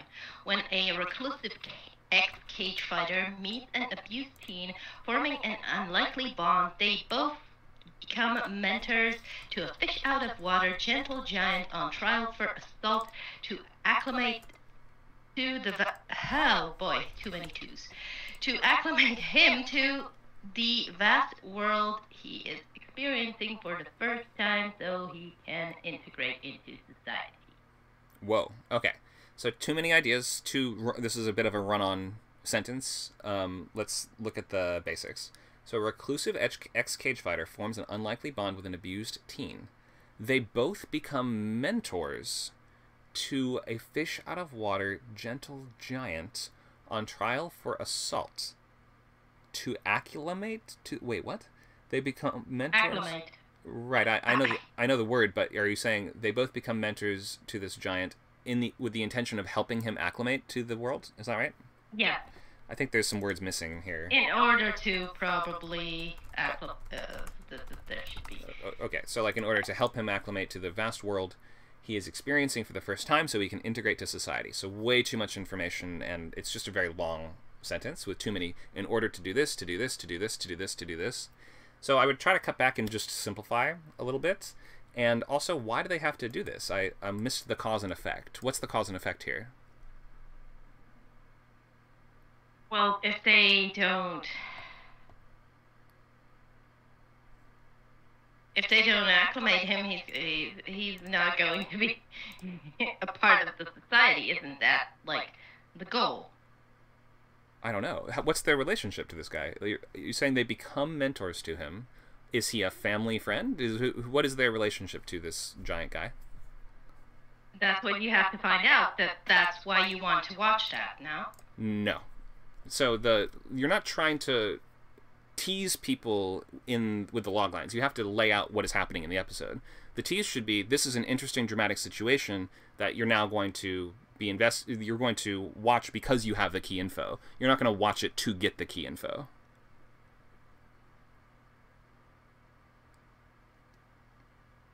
So there might be a way there that you can just clarify what is the connection between these people. You say they must do this. Okay. If they must do it, then it should be clear why they must, right? Is there another word for pound that doesn't sound so much animals in KP? Did you say pound, like a pound for Yes. dogs and cats? Yes. Yes, like a I don't know. because the main setting of Shelter? of my pilot is basically what I just quote unquote call a pound, because it is where these people are sheltered. That's a good word. Yeah. So basically, the three of them end up in the same shelter because they're part of the genetically engineered race of non-people. Mm-hmm. And that is the whole point. They want to integrate this third one into society because their goal is to either get adopted or get a job. Okay, So wait. they don't, so they don't become like a burden on society and prove themselves to people for being somehow useful, I guess. Okay, so all of the characters are in, like, prison together, basically? They're not in prison. They can go in and out. It's not a prison. That's why I don't want to use the word pound. It's more like a homeless shelter, but they're not homeless. They have rooms there. I Okay. mean, there's probably a word, but I don't know. Okay, well, you can do some more thinking on what the specific word for the type of institution it is. But just in terms of cause and effect. So it seems like you are stacking up several different incidents. One, you have the cage fighter meeting and bonding with this teen, and then another incident of they become mentors to this other character that is on trial for assault. So I think that's if I in terms of cause and effect, usually the first thing leads to the next thing, right? So the first thing that we say causes the next thing that you mentioned to happen. But is these two meeting and bonding, is that what causes them to then become mentors to this guy? This is why I asked you about the different act number structures, because I am working with a 7-act structure in this specific instance, actually. Okay. And it is separated into 2 parts. So it is one pilot, but it can technically function as 2 episodes if you squint and tilt your head. And the first one is the cage fighter and the teen meeting and bonding, and the second part is them two being already met and bonded, meeting this third guy who they take under their collective wing, basically. Oh, so you're saying this is 2 separate stories. The teen becomes the mentor to third one. So you're saying these are 2 separate stories? No, they're connected. They're very much connected. One cannot function without the other. Okay, so I think you just need the sense of cause and effect in the logline itself, though. So for instance, you might start with, you say he's on trial for assault. Why not start with that? When a blank character is in trouble for assault for whatever, then you would say this character must exonerate him or must do blank and get him, help him break out of jail, whatever it is that your character's goal actually is. So maybe you could start with the assault or the problem that the giant caused. Because that's the cause, right? Yeah, but well, that's the cause why he ended up in the shelter pound. Okay. Rescue place.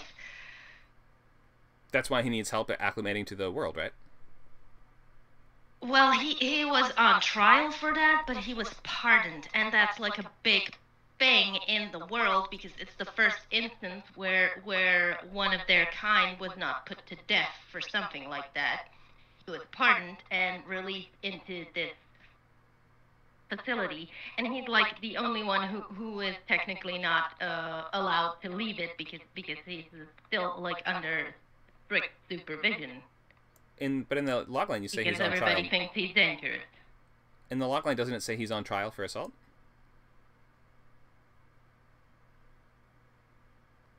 How do you say when he's off the trial, like past the trial, like? He was exonerated for assault, or acquitted. Acquitted. I think acquitted makes sense. Okay. So yeah. Or pardoned. Pardoned. I specifically used the word pardon in my script, and I didn't. Yeah, pardoned. Okay, so that's a totally different conflict than a character that is actively on trial, I guess. So I would just maybe look into rephrasing that. I mean, the first half he's still on trial, and it culminates with the two main characters finding out that he has been pardoned. So they don't have to interact with the trial at all. They interact with the trial because it concerns them, because it's part of their people being tried for something that they perceive as self-defense. Right, but if they're not participating in it, then it's not actually part of the main plot of the episode, it sounds like. It's not really like the conflict that these characters are trying to resolve. Is it? The conflict they're trying to resolve is integrating him into society because he's never seen spoons and forks, basically.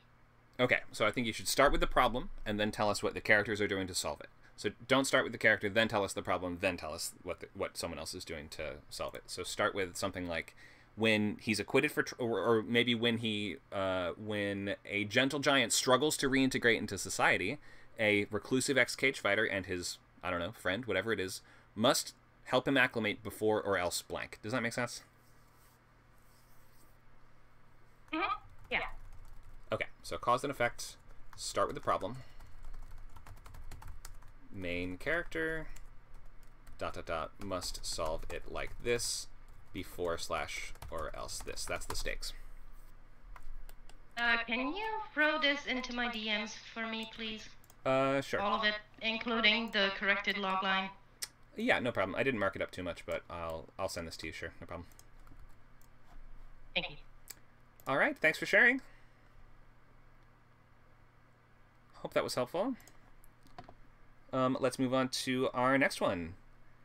Who, let me scroll up here.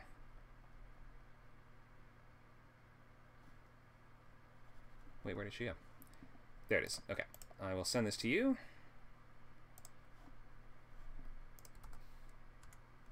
And then we will move down the list. Sorry, scrolling back up. Looks like we have Vicky.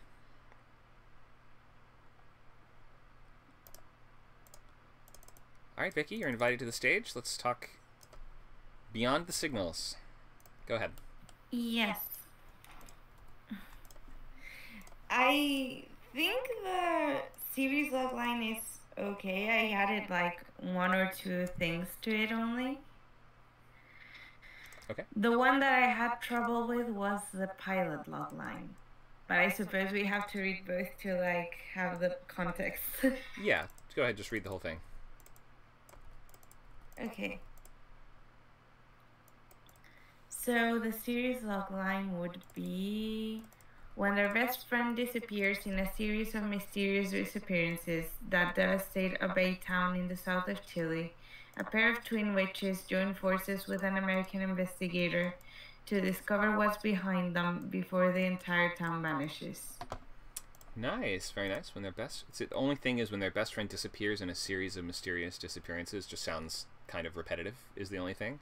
So, when their best friend is the most recent victim in a series of disappearances, something like that. Do you see? You just change the first couple words of that sentence there, just to make it not repeat itself. They devastate a bay town in the south of Chile. Okay, a pair of twin witches join forces with an American investigator to discover what's behind them before the entire town vanishes. Great. All right. The rest of it looks really good. Let's do the pilot. Okay. A misanthropic witch uses her budding powers of clairvoyance to search for her missing best friend while evading a relentless CIA agent investigating the paranormal events. Nice. So, is this the guy they're going to like team up with him by the end of the episode? Is that right?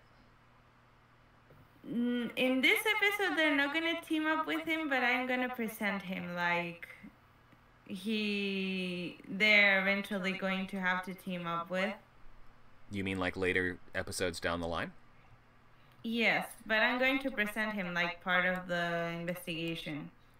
So this is kind of what I was talking about earlier about like different shows in the series and Pilot Logline. It sounds like the pair of witches joining forces with the American investigator if that doesn't happen in the pilot, you should rethink the series logline itself. Or make them team up in the pilot. That would probably be my recommendation, is team up at least by the 50-60% of the way through the episode. Maybe that's the midpoint. Maybe that's the escalation or something like that. Or at least have them start to, drift towards working on the same side by the end. Have them sort of working together by the end. That would be my recommendation. If you don't do that, you may have to change the series logline, because it's presenting the idea that the pilot is the first chapter in this overall series, right? So the pilot is supposed to act as like a trailer for the series. And so if you're saying that a big part of the hook of the show is this central team up, then the central team up has to happen in the pilot. Otherwise, you wouldn't lead with that. Okay, so maybe I have to change the ending, because like they don't team up really. He's like there and he's like making a bit more trouble than what he's helping in the beginning. Okay, yeah, then I wouldn't say they're really joining if they're not joining forces with him in the pilot, then in that case it sounds like they're kind of competing with him. Is that right? In a way, yes. So maybe look into some word like that. Maybe compete's not the exact right thing, but a pair of witches compete with an American investigator. They're both trying to discover what's behind them before the town vanishes. Does that sound like it could kind of describe your show? Yeah, that sounds a bit more like it. Okay, yeah, they don't have to work together. If they're going to have an antagonistic relationship all throughout, then you're going to want to hint at that early on. So that would be something like that is how I would probably present it. And then, yeah, the fact that you're framing it as she needs to evade him, that's great. It's just that you haven't... Isn't there a twin character in the pilot? Or no? She is, but she's not as relevant as her sister in this one. Okay, I understand. In that case... During the series, they're going to have like different like dynamics of who takes the episode and who doesn't. I see. Like they both are going to have different like set of stories at a certain point. Okay, understood. Does the feedback I've given so far make sense of how you might want to either rethink the team up idea or change the series logline just to make it seem a little more competitive between the cops and the witches? Yes, I think that compete is better in this case. Okay, great. Well, hope that's helpful then. I think by now you've refined this enough that I get the setup, and looking forward to seeing more. Thank you. Thank you. Let's do Sins and All with thank you for being here with us. Hello. Hello? Hello? Hi, I can hear you. Thanks Okay, yeah, I'm confused. No problem. Why don't you read out what you have for us today? Okay, so I have the series loglined as a reformed gangster navigates post-rapture chaos, torn between his criminal inheritance and caring for a child. All right. And go ahead. Yeah, and do you want me to go on with the pilot logline? Yeah, go ahead. Read the other one too. Okay, cool. When the rapture tears away his baby mama and son, a repentant gangster is forced to assume his role as head of the family in order to protect himself and a child amidst gang rivalry. All right, cool. Thanks for that. So this is about a gangster trying to maintain a sort of, or build a new crime empire after the rapture. Is that right? Essentially, well, so what I didn't go into context is like prior to this, he had just been released from prison, and he's coming out and assuming as soon when he comes out, something happens at the like in the teaser of the pilot that forces him to like, okay, you're next in line for this, but he's reformed out of prison and he doesn't necessarily want to take it. But when this happens, he's forced to kind of, assume this power. He's forced to? Why is he forced to? Essentially because the person who took we're gonna air quote throne, the person who took the throne in his absence essentially is raptured. And so with no one left to assume power, he's basically forced to, because there's other gangs trying to come in and take the territory, and basically they can't do that with him there, so they're trying to eliminate him. So he's forced to assume this power in order to protect himself. Okay, and he can't just leave. Why?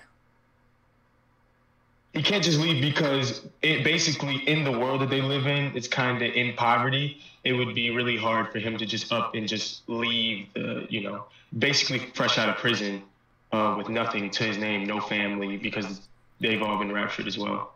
Don't you think maybe The Leftovers might be a good comp for this, considering that's like an HBO drama that takes place after a rapture type event? I've never seen The Leftovers, so that would be a good thing to mark down. That would certainly be a good comp for you. And let me ask, is the tone, this is pretty serious? Yeah, this would be more so, really super dramatic with, undertones of certain, comedy between like characters and dialogue, but overall the entire tone would be pretty serious. Okay, so The Leftovers and The Wire sounds like a good set of comps. It's an original idea. The genres you've listed are crime, thriller, and anthology. How is this an anthology? An anthology because the "Thank You for Being With Us" tag would be a running motif in the season of like this cult who basically is predicting the world is going to like be raptured and Judgment Day will come. But essentially each season would take place with a different cast of characters, but around the central event of basically where were you when the rapture happened. Okay, I would not describe that as an anthology. An anthology are usually going to be completely separate stories that are linked maybe by like the genre or something like that. And The Leftovers, by the way, has a similar idea where the different seasons have different central characters in the cast, so that is an even better comp, but no one describes The Leftovers as an anthological. So in any case, this sounds like this is a crime slash. So let me ask, are there more supernatural things that happen throughout the show, or are we in the aftermath of a supernatural event? The aftermath of a supernatural event. Okay, so there's no more magic stuff. There's no more angels, demons, gods, or monsters. Or No. Okay. No. In that case, I would just probably leave it as crime for now. I was going to say crime slash fantasy, but if there are not more magic things happening, then it probably won't really feel like a fantasy show. Does it feel kind of post-apocalyptic? Yeah, for the most part. And then I was imagining things become more assuaged. But like for like the first half of this season, I kind of wanted it. I think one of the influences was almost like I don't know. You're familiar with Darren Aronofsky's like Mother, but I was imagining like after the inciting incident, whenever like that seal on that movie kind of breaks, I was imagining that's how like the pilot episode runs until it's like this consensus. He assuages the role. He takes everything. He basically finds himself in a really safe position, and then we kind of go on with like the crime portion of it. But for the most part, it kind of just assuages. Society kind of falls back into the norm. Okay, so yeah, you might even consider this post-apocalyptic. So we could say post-apocalyptic crime show might be a good way to sort of phrase this. I guess it is literally post-apocalypse, right? If the rapture is like Armageddon or whatever. But the world wasn't destroyed, you're saying? It was just like sort of the people get sucked up in the sky or whatever? Essentially, yeah. The world wasn't destroyed. People go up, and whoever is, here with us is just left behind. No more hope or anything like that. I see. Okay. So a crime show set in this sort of post-rapture world is a strong idea, definitely. I would like to see that. And, what in a world where money might not even matter anymore, what does crime look like? I'm interested in these things. A reformed gangster navigates post-rapture chaos, torn between his criminal inheritance and caring for a child. So criminal inheritance is kind of vague. in charge of a crime empire, right? Essentially. And what sent him to jail is what also caused him to lose it. But whenever he comes out, due to the rapture, he's kind of like the only one left that can handle this role. Okay. And what's his relationship to the child? This is a child that has kind of been left behind, and he runs into them. And I was imagining there's like this little father and son relationship, seeming that like it says in the pilot episode, like when the rapture tears away his baby mama and his son, and he hasn't seen these people for like 5 years or however long he's been locked up. And so he kind of skipped out on a major portion of his son's life. And so whenever he loses his son, this is kind of like this child kind of serves as like almost like his redemption. So there's like a conflicting between like, do I accept this role and potentially put myself in harm's way? Or how do I navigate caring for a child and this? So something like, you might want to even frame it more like he's torn between his criminal empire and, you know, his family, or maybe something like caring for his adopted son or something like that. Just, even if that's not exactly what the dynamic is, that sort of is explaining why it's important to him, right? So you may just want to phrase it in such a way to emphasize what is the connection between them. If you just say caring for a child, it just means nothing to us. So make it clear why it matters to the character. And then, when the rapture tears away his baby mama and son, a repentant gangster is forced to assume his role as the head of the family in order to protect himself. And again, a child just doesn't quite sound important, so I would say something more like his adopted child, whatever it is, amidst gang rivalry. Yeah, I think I get it. So he's like high up in the organization, but wasn't expecting to have to take over, I suppose you're saying. And then the fact... And then this just presents an opportunity where it's like, if you don't take over, the family will fall apart, and also people might hunt you down and kill you. Yes, bingo, right in the spot. Got it. Okay, I understand. If you can maybe just find a little bit more of a specific objective for the pilot, so he has to assume his role as at the head of this family in order to fend off an attack from this gang, or something like that, right? Or he needs to do this, like, find out what is the specific tangible objective that he has to accomplish. If that is, you know, he has to defend their territory, he has to take somebody out or take over some turf, something like that. Just paint for us a picture of what is the very first thing he has to do. Yeah. And I have a question as well. So that essentially does happen in the pilot episode. As soon as before he's able to assume power, when he's still in this gray area, do I do it or do I not? There's a gang that comes in and basically tries to assassinate him. It fails, and that's what pushes him to accept the role. So how would I frame that in the pilot logline, while still, you know, keeping the tearing away his, like, basically still keeping the elements of, you know, loss of his family, him regaining a sense of like his family and a child, and as well as kind of framing this attack. How would I frame that in a pilot logline? So you're saying within like 20 to 50 words. Sure. So you're saying he has to protect himself, right? But that doesn't really have an end date on it. That doesn't have like one thing you need to do to protect yourself. So I would ask yourself, does he have to survive until winter? Does he have to, like, find a more concrete way of explaining what he has to actually do? So maybe it's he has to clear all the enemy gangs from his turf, right? Something like that, right? That would, when you do that, you will have protected yourself. You will have eliminated the threat. So you may have to just make the threat a little more tangible, right? Does he have to survive 3 assassination attempts before they're done? Does he have to find the 3 assassins? Does he have to, you know, I'm just naming random stuff. But this is just like an example of how you can take an intangible objective, protect yourself, and make it tangible. You have to put goalposts along the way and allow your character to say, like, once I do that specific thing, I will have accomplished the goal. Okay, so essentially just being more specific and, you know, descriptive. Yeah, more specific objective in the pilot logline will go very far and do a lot of the work for you. Okay, cool. Any questions? No, I think I'm good. I think you summed it up pretty well. Great. Okay, thank you so much for sharing. You as well. All right, let's keep going. Luke, are you still here?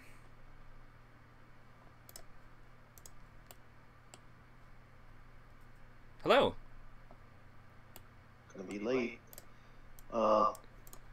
Yeah, I did a rewrite that I'd like some feedback on. Sure, go ahead and read it out for us.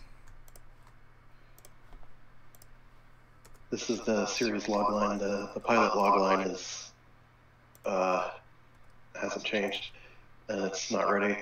I'd read it if you could stop moving it around, please. Okay, thank you. When a deceased work dodger is resurrected in deep space with a mad doctor, a brainless captain, and an alien intruder, he must save the ship from interplanetary crises while trying to earn enough credit certificates to die. Earn enough credit certificates to die. That's a pretty funny logline. Let me make sure I understand. So, what's a work dodger? Someone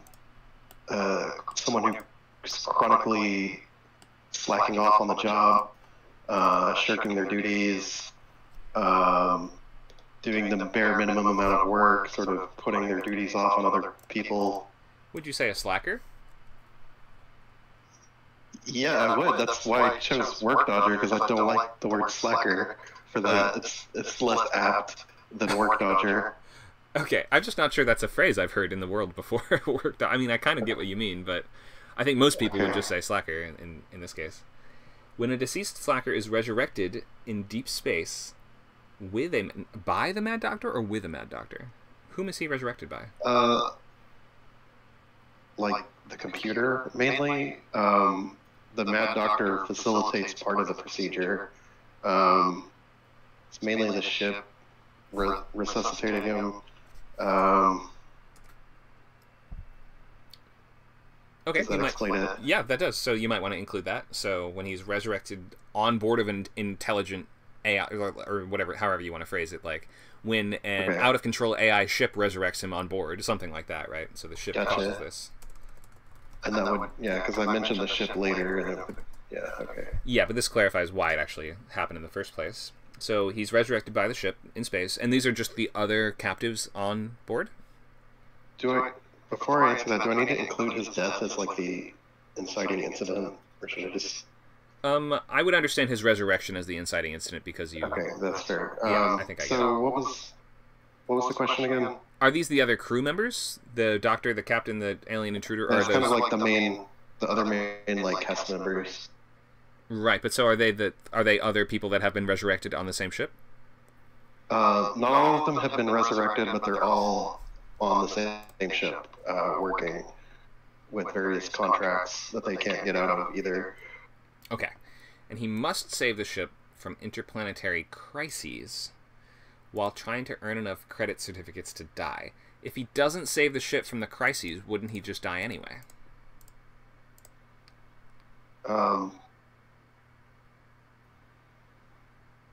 God damn, that is a great, excellent problem that I have to solve with the slug line.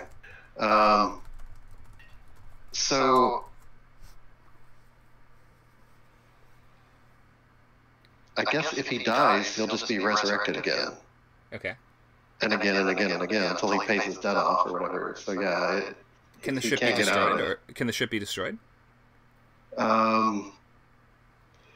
Potentially. And that could be a funny episode to have them try to destroy the ship. Seems like their best bet. Especially if it's facing massive crises all the time. It would be incredibly difficult to do. Okay.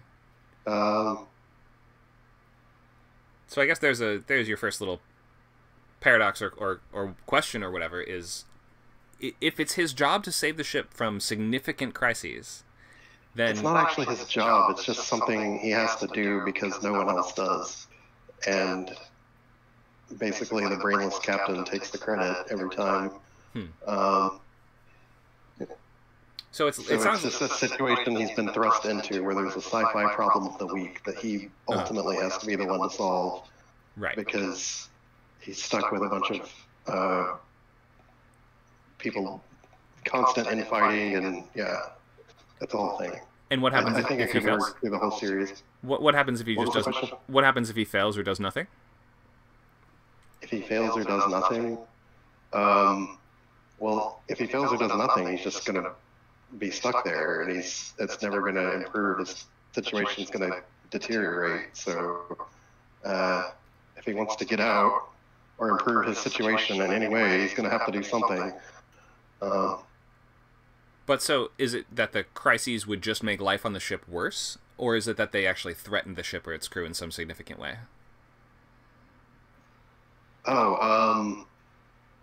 It's kind of all of the above. It can threaten a planet, it can threaten the ship, it can threaten a specific crew member, their food supply. It's just a problem of the week kind of thing. Right. But to me, the premise would be a little clearer if it were something like he has to, like, I understand that his goal is earn enough credit certificates or whatever to die, right? But that the problems coming up weren't things that existentially threatened either all the crew members or all of the function of the ship itself, because then it would simply be to your main character's advantage to simply let those things happen. I think if it was more like the ship is now being invaded by, I don't know, space cockroaches, right? And you have to resolve that, or else now you live on a ship that's infested with cockroaches, rather than the ship is going to be eaten by a space cockroach. Does that make sense? How the scale of the problem might kind of, or like tuning the scale of the problems might make the. I don't understand the analogy at all. If the scale of the problems is so large that it threatens the antagonist of the show, which is the ship, then it's to your main character's benefit to simply let the bad things happen, right? Potentially, yeah, that would be true. So if you phrase the sort of recurring conflict here as less interplanetary crises and more like things that threaten the day-to-day life on the ship, or maybe they're just like, I don't know, there's a gross smell in the vents, and now unless you solve that, you're going to live in a more miserable condition than you are now. I think that if you frame it as every episode is going to be some massive crisis, then it starts to become unclear either why your main character should act or how they would act. Go ahead. If you remember the old logline, I had interplanetary crises juxtaposed against unclogging snack machines, like to sort of show the spectrum. I cut that for brevity, and I think this phrase has to kind of carry both. So what's a good 1 or 2 word phrase that means sci-fi problem of the week that could just be a microbe in the rice supply, or it could be, a black hole devouring a solar system, and you got to save a civilization, that kind of thing.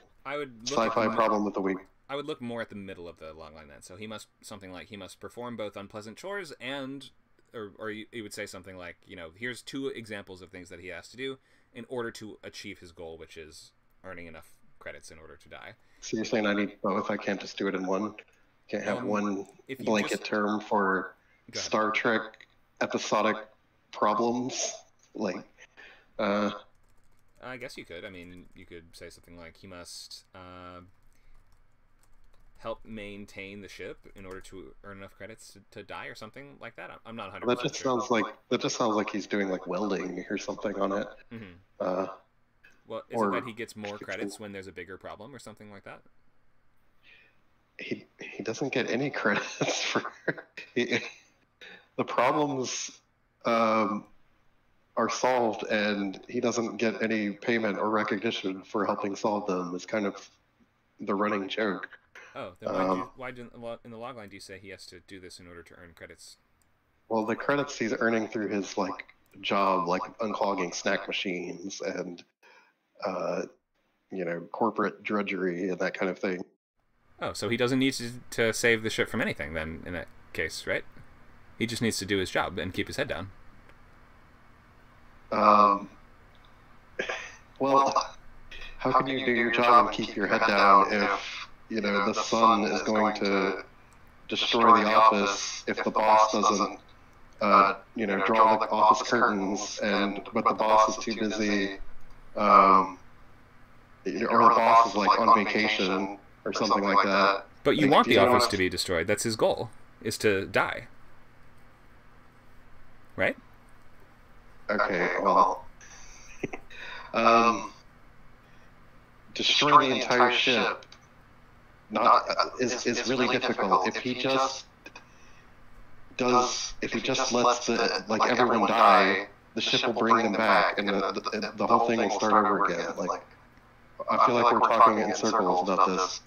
I kind of see what you're saying, but do you see what I'm saying? Like, the ship is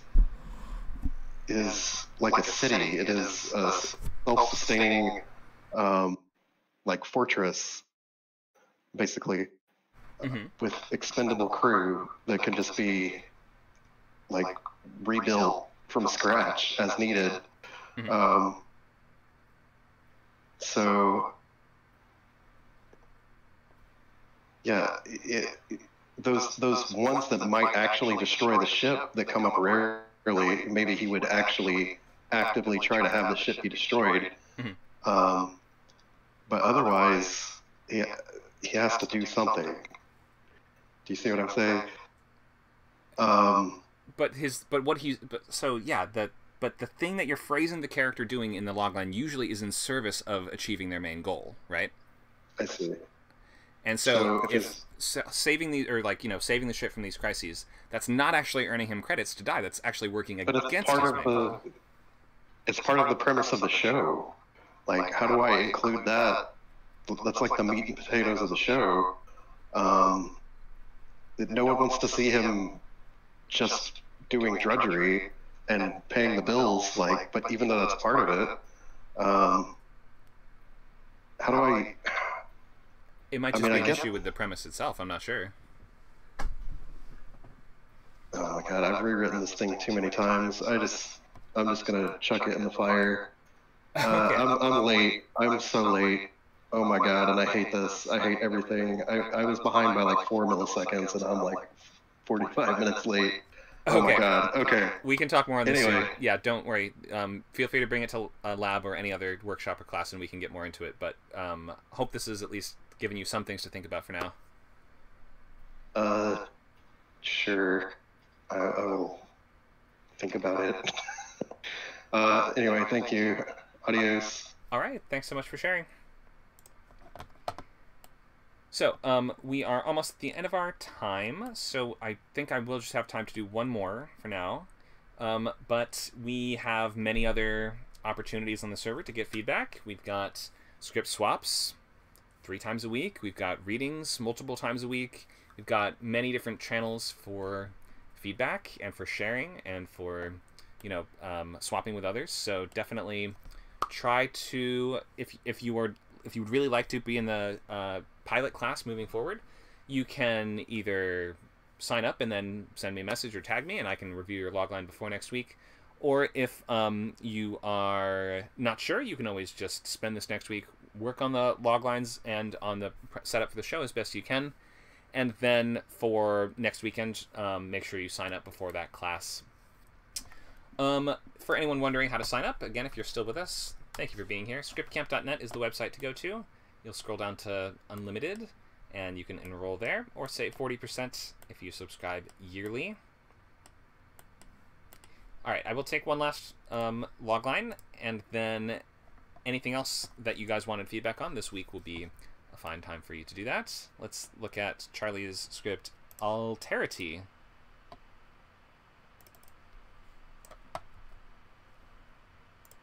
Hello. Hi. All right, we have a sci-fi detective type show, it looks like. Why don't you read out what you have here for us? So the series logline is after EMP is down the global grid, igniting the Great War of 2000 to 2018, the UK recovers under a new draconian direction. Okay, and the pilot? When his family are threatened, a hustler with a head for numbers must track down an aristocrat and convince her to return to her affluent borough before his illegal business is destroyed.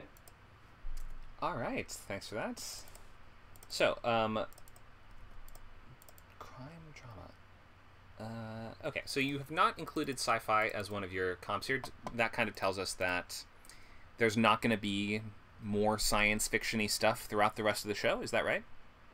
It's not really science fiction, no. It's more, like when I have altered carbon as the comp. It's more aesthetically, like there's the juxtaposition of a late Victorian and Edwardian aesthetic for the affluent society, and like the working class to poverty stricken live almost in like a dystopian early stage cyberpunk aesthetic.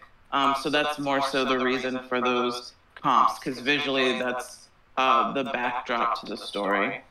Okay, maybe something like Mr. Robot would be a little bit more down to earth and like early stage cyberpunk. I'll see. Yeah, I'll take a look at that and see. Altered Carbon is a very, very sci-fi choice, and that kind of tells us that the world itself would have some sci-fi elements built into it, so I'd probably not use that one. 71 I've not heard of. Maybe that works, but in any case, just trying to figure out what you're trying to make. This is why comps are important. Mm-hmm. All right, logline. So after EMPs down the global grid, igniting the Great War of 2008 to 2018, the UK recovers under a new draconian direction. So who is the cast of the characters? So beginning, the protagonist would be Daniel. He is the hustler. Mm-hmm. It's a sort of ensemble cast for the series, but you do have like a main protagonist. But people will come in and out like during the season. It's definitely an ensemble, so I didn't name everyone that you come across. But when you say the UK, does that mean like the characters are going to be politicians? Well, no, because you'll come across some politicians. You'll come across like, so in 71, one of the comps, it's basically about like the troubles with the IRA during that time, and there's those elements within the story. So there's like former politicians, there are criminal elements, there's this guy, there's this girl. There are people in these neighborhoods or the boroughs which are more segregated than they were prior to the war because of this alternative timeline element. So, you kind of meet all aspects of the society throughout the season and get a glimpse into this alternative reality. Okay, so it's a true cross-section of life where there's some people in government, some civilians, some rich, some poor, and like just all of them. Exactly. Really? Okay. Yeah. That sounds incredibly challenging to balance or to make that work, but maybe you do. And if that is truly the case, maybe the UK is actually just the best way to phrase what you're doing here. Normally, I would say something like, you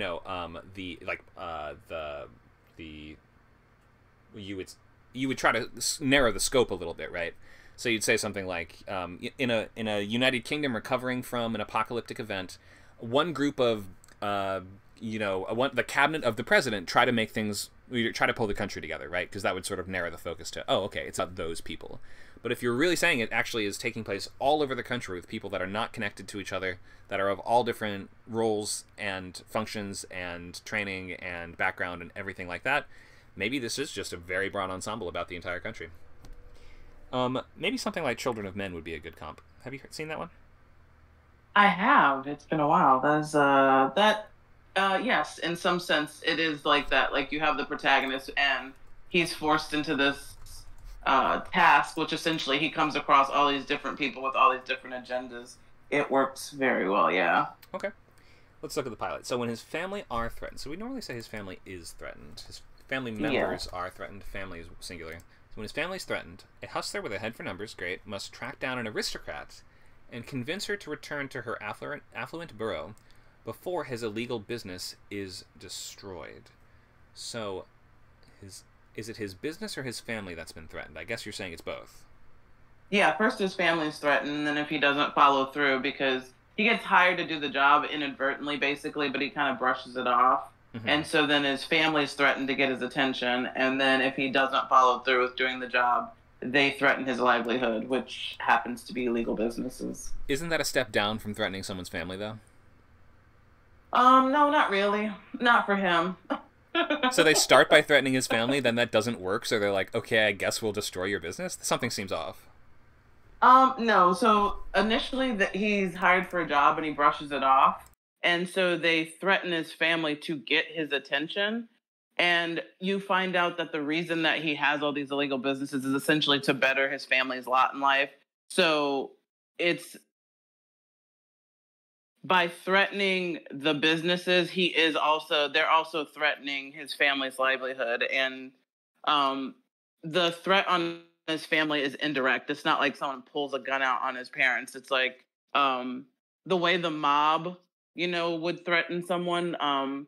Maybe they leave something to let you know, like, I know where your family lives type of thing. Like do the job or do what I asked you to do, or maybe I come back again and visit your family kind of thing. It's not a direct physical threat to his family. It's more subtle initially. Okay, but do you still see what I'm getting at, though, is that you start with the high-stakes threat. It's weird to then at the end say, before his business gets destroyed. If you start by saying his family's threatened, then you've set the stakes pretty high. And then from then on, it's weird to downgrade them by the end of the logline. So I would maybe flip them around. When his business is threatened, a hustler with a head for numbers must track down the aristocrat and convince her to return before the gangsters who are threatening him move on to his family. Does that make sense? So that's actually escalating as opposed to de-escalating? I see how it could be perceived that way, yes. Okay. Most people value their family more than their business. It's kind of very unusual. You're right. Most people do. Okay. It would be very unusual for a character to value money and their business over their family. Right. That's just where I'd start with this. So probably flip these around. And then second, what's going to be difficult about convincing a woman to return to her bro? Or is this just going to be he has to just talk to her? Like, what actual challenge is standing in the way? Yeah, so he does have to convince her because the way that the society is set up, he doesn't have access to just take her back. Like, he needs to use his charm, his manipulation, his intellect, which usually serves him well, but it doesn't really work on her, so he has to figure out how to persuade her to go home because he has no means of just making her do it. Because of the caste in society. There's no way for him to throw her in the back of the car and take her home. Like, he wouldn't be permitted entry into the place. Like, her status is such that he is automatically subservient to her. Okay, because of their caste in life. But so is there more to this than he just goes there and talks to somebody for the whole episode? Like, what else gets in the way? Anything? No, so the pilot's more like setting up the world building and giving you a glimpse of him, and then the threats that take place, so the interactions, the juxtapositions of these two worlds, and then him meeting her would be like the first half of the pilot. So that would be the setup for it. He does have to talk to her, and again, it's just the juxtaposition of these two worlds. And in meeting, they actually, like, I guess you would say, like a romance sparks. So it's like unexpected romance. That would sort of seem to make your character's journey easier rather than more difficult, right? I guess it's harder in a certain sense, but it would make it easier to convince someone to go with you. It would make it easier to convince her to go home if she liked him back, yes. And there's also that juxtaposition of if she goes back, they can't be together because he's not permitted entry into the life that she lives. Because he's in lower, yeah. Okay. So just if there is any other aspect to the conflict here, then you just want to make it clear how it's not, this is more than just a pilot about a guy sitting in a room talking to a lady, right? So it could be that you need to emphasize there's people after her, right? And they need to avoid them together. She's being pursued or chased. Maybe it's something like if he has to constantly deal with threats against his own family or business. So maybe they're escalating those threats as he takes too long to accomplish his task or something like that. Right. So whatever it is, just in terms of whatever challenge is standing, however it's going to escalate, I think is what we would kind of like to see implied in the pilot logline. Okay. It's a good setup, though. I mean, I like the world, and I can see how just having to get this lady to come back could take up the entire episode, but if that is the case, we want to know what the conflict is besides just she's like, no, and he's like, but you should, and she's like, but I won't. Like, what external factors besides that are adding pressure to your main character? Okay. Hope that's clear. And then, yeah, yes. in terms of comps, Sherlock Holmes might not be the right idea exactly either, just because that's a detective procedural where the main character solves a case of the week. Is this a case of the week kind of show? It kind of is for him. Like I said, once you set him up, you kind of see, like, he's into like racketeering. He does odd jobs. He kind of hustles on the sidelines. And he does like detective work because he does have like a military background. And so he has the ability to kind of work in the shadows, which is set up, it's established early on with his personality and some of the jobs people come and offer him. You get the sense like, okay, he kind of does odd jobs, including detective work. Yeah, it sounds like he's more of a jack of all trades. So I would maybe look and see if you can find another show that has more of that kind of sense to it, where the character's just kind of scrappy, doing whatever they can to get by. Sometimes they might fight crime here and there, but only because it benefits them, that sort of thing. Whereas Sherlock Holmes is more like the prototypical detective show, right? This is not a traditional detective show. So there may be another comp out there that just fits a little better. I would just stay flexible. Okay. Questions? No, as ever, you're very helpful. Thank you. Great. Thank you so much for sharing. All right, so we do have to wrap up because we're 10 minutes over. We do have a couple more that I was not able to get to just in the runtime. So thank you guys so much for sharing those. We will have plenty of opportunities for you to get feedback this upcoming week if you'd like to get more before the next class. But the goal is basically before the end of the next class to have finalized the logline as best you can. We will leave up the upcoming schedule so you guys can see. We will be running next Sunday from 10 to noon, same deal as today. And here are the upcoming bootcamp dates. So this one's going to run for 6 weeks. We also have feature bootcamp that started December 1st. That's ongoing, but not too late to join. Novel bootcamp every Saturday, 12 to 2. And we have Writers Lab Saturdays from 4 to 6 on script camp. All right, thank you so much, guys. We do still have a poll up in the chat. If you're planning to sign up or are not sure or have questions, you can click on those little numbers there to let us know. Nacho, anything else you want to share before we head out today? Yeah, just table reads is starting in about 2 hours. And then right after table reads, we have Comedy Writers Group. This is a new group that's just started on Sundays. Great. So here's the upcoming class schedule. We hope to see you guys soon for your next one. And if you're persisting with TV writing, then keep working, keep filling out that sketchbook, refine your logline as much as you can, or you can get feedback on it this week if you need to.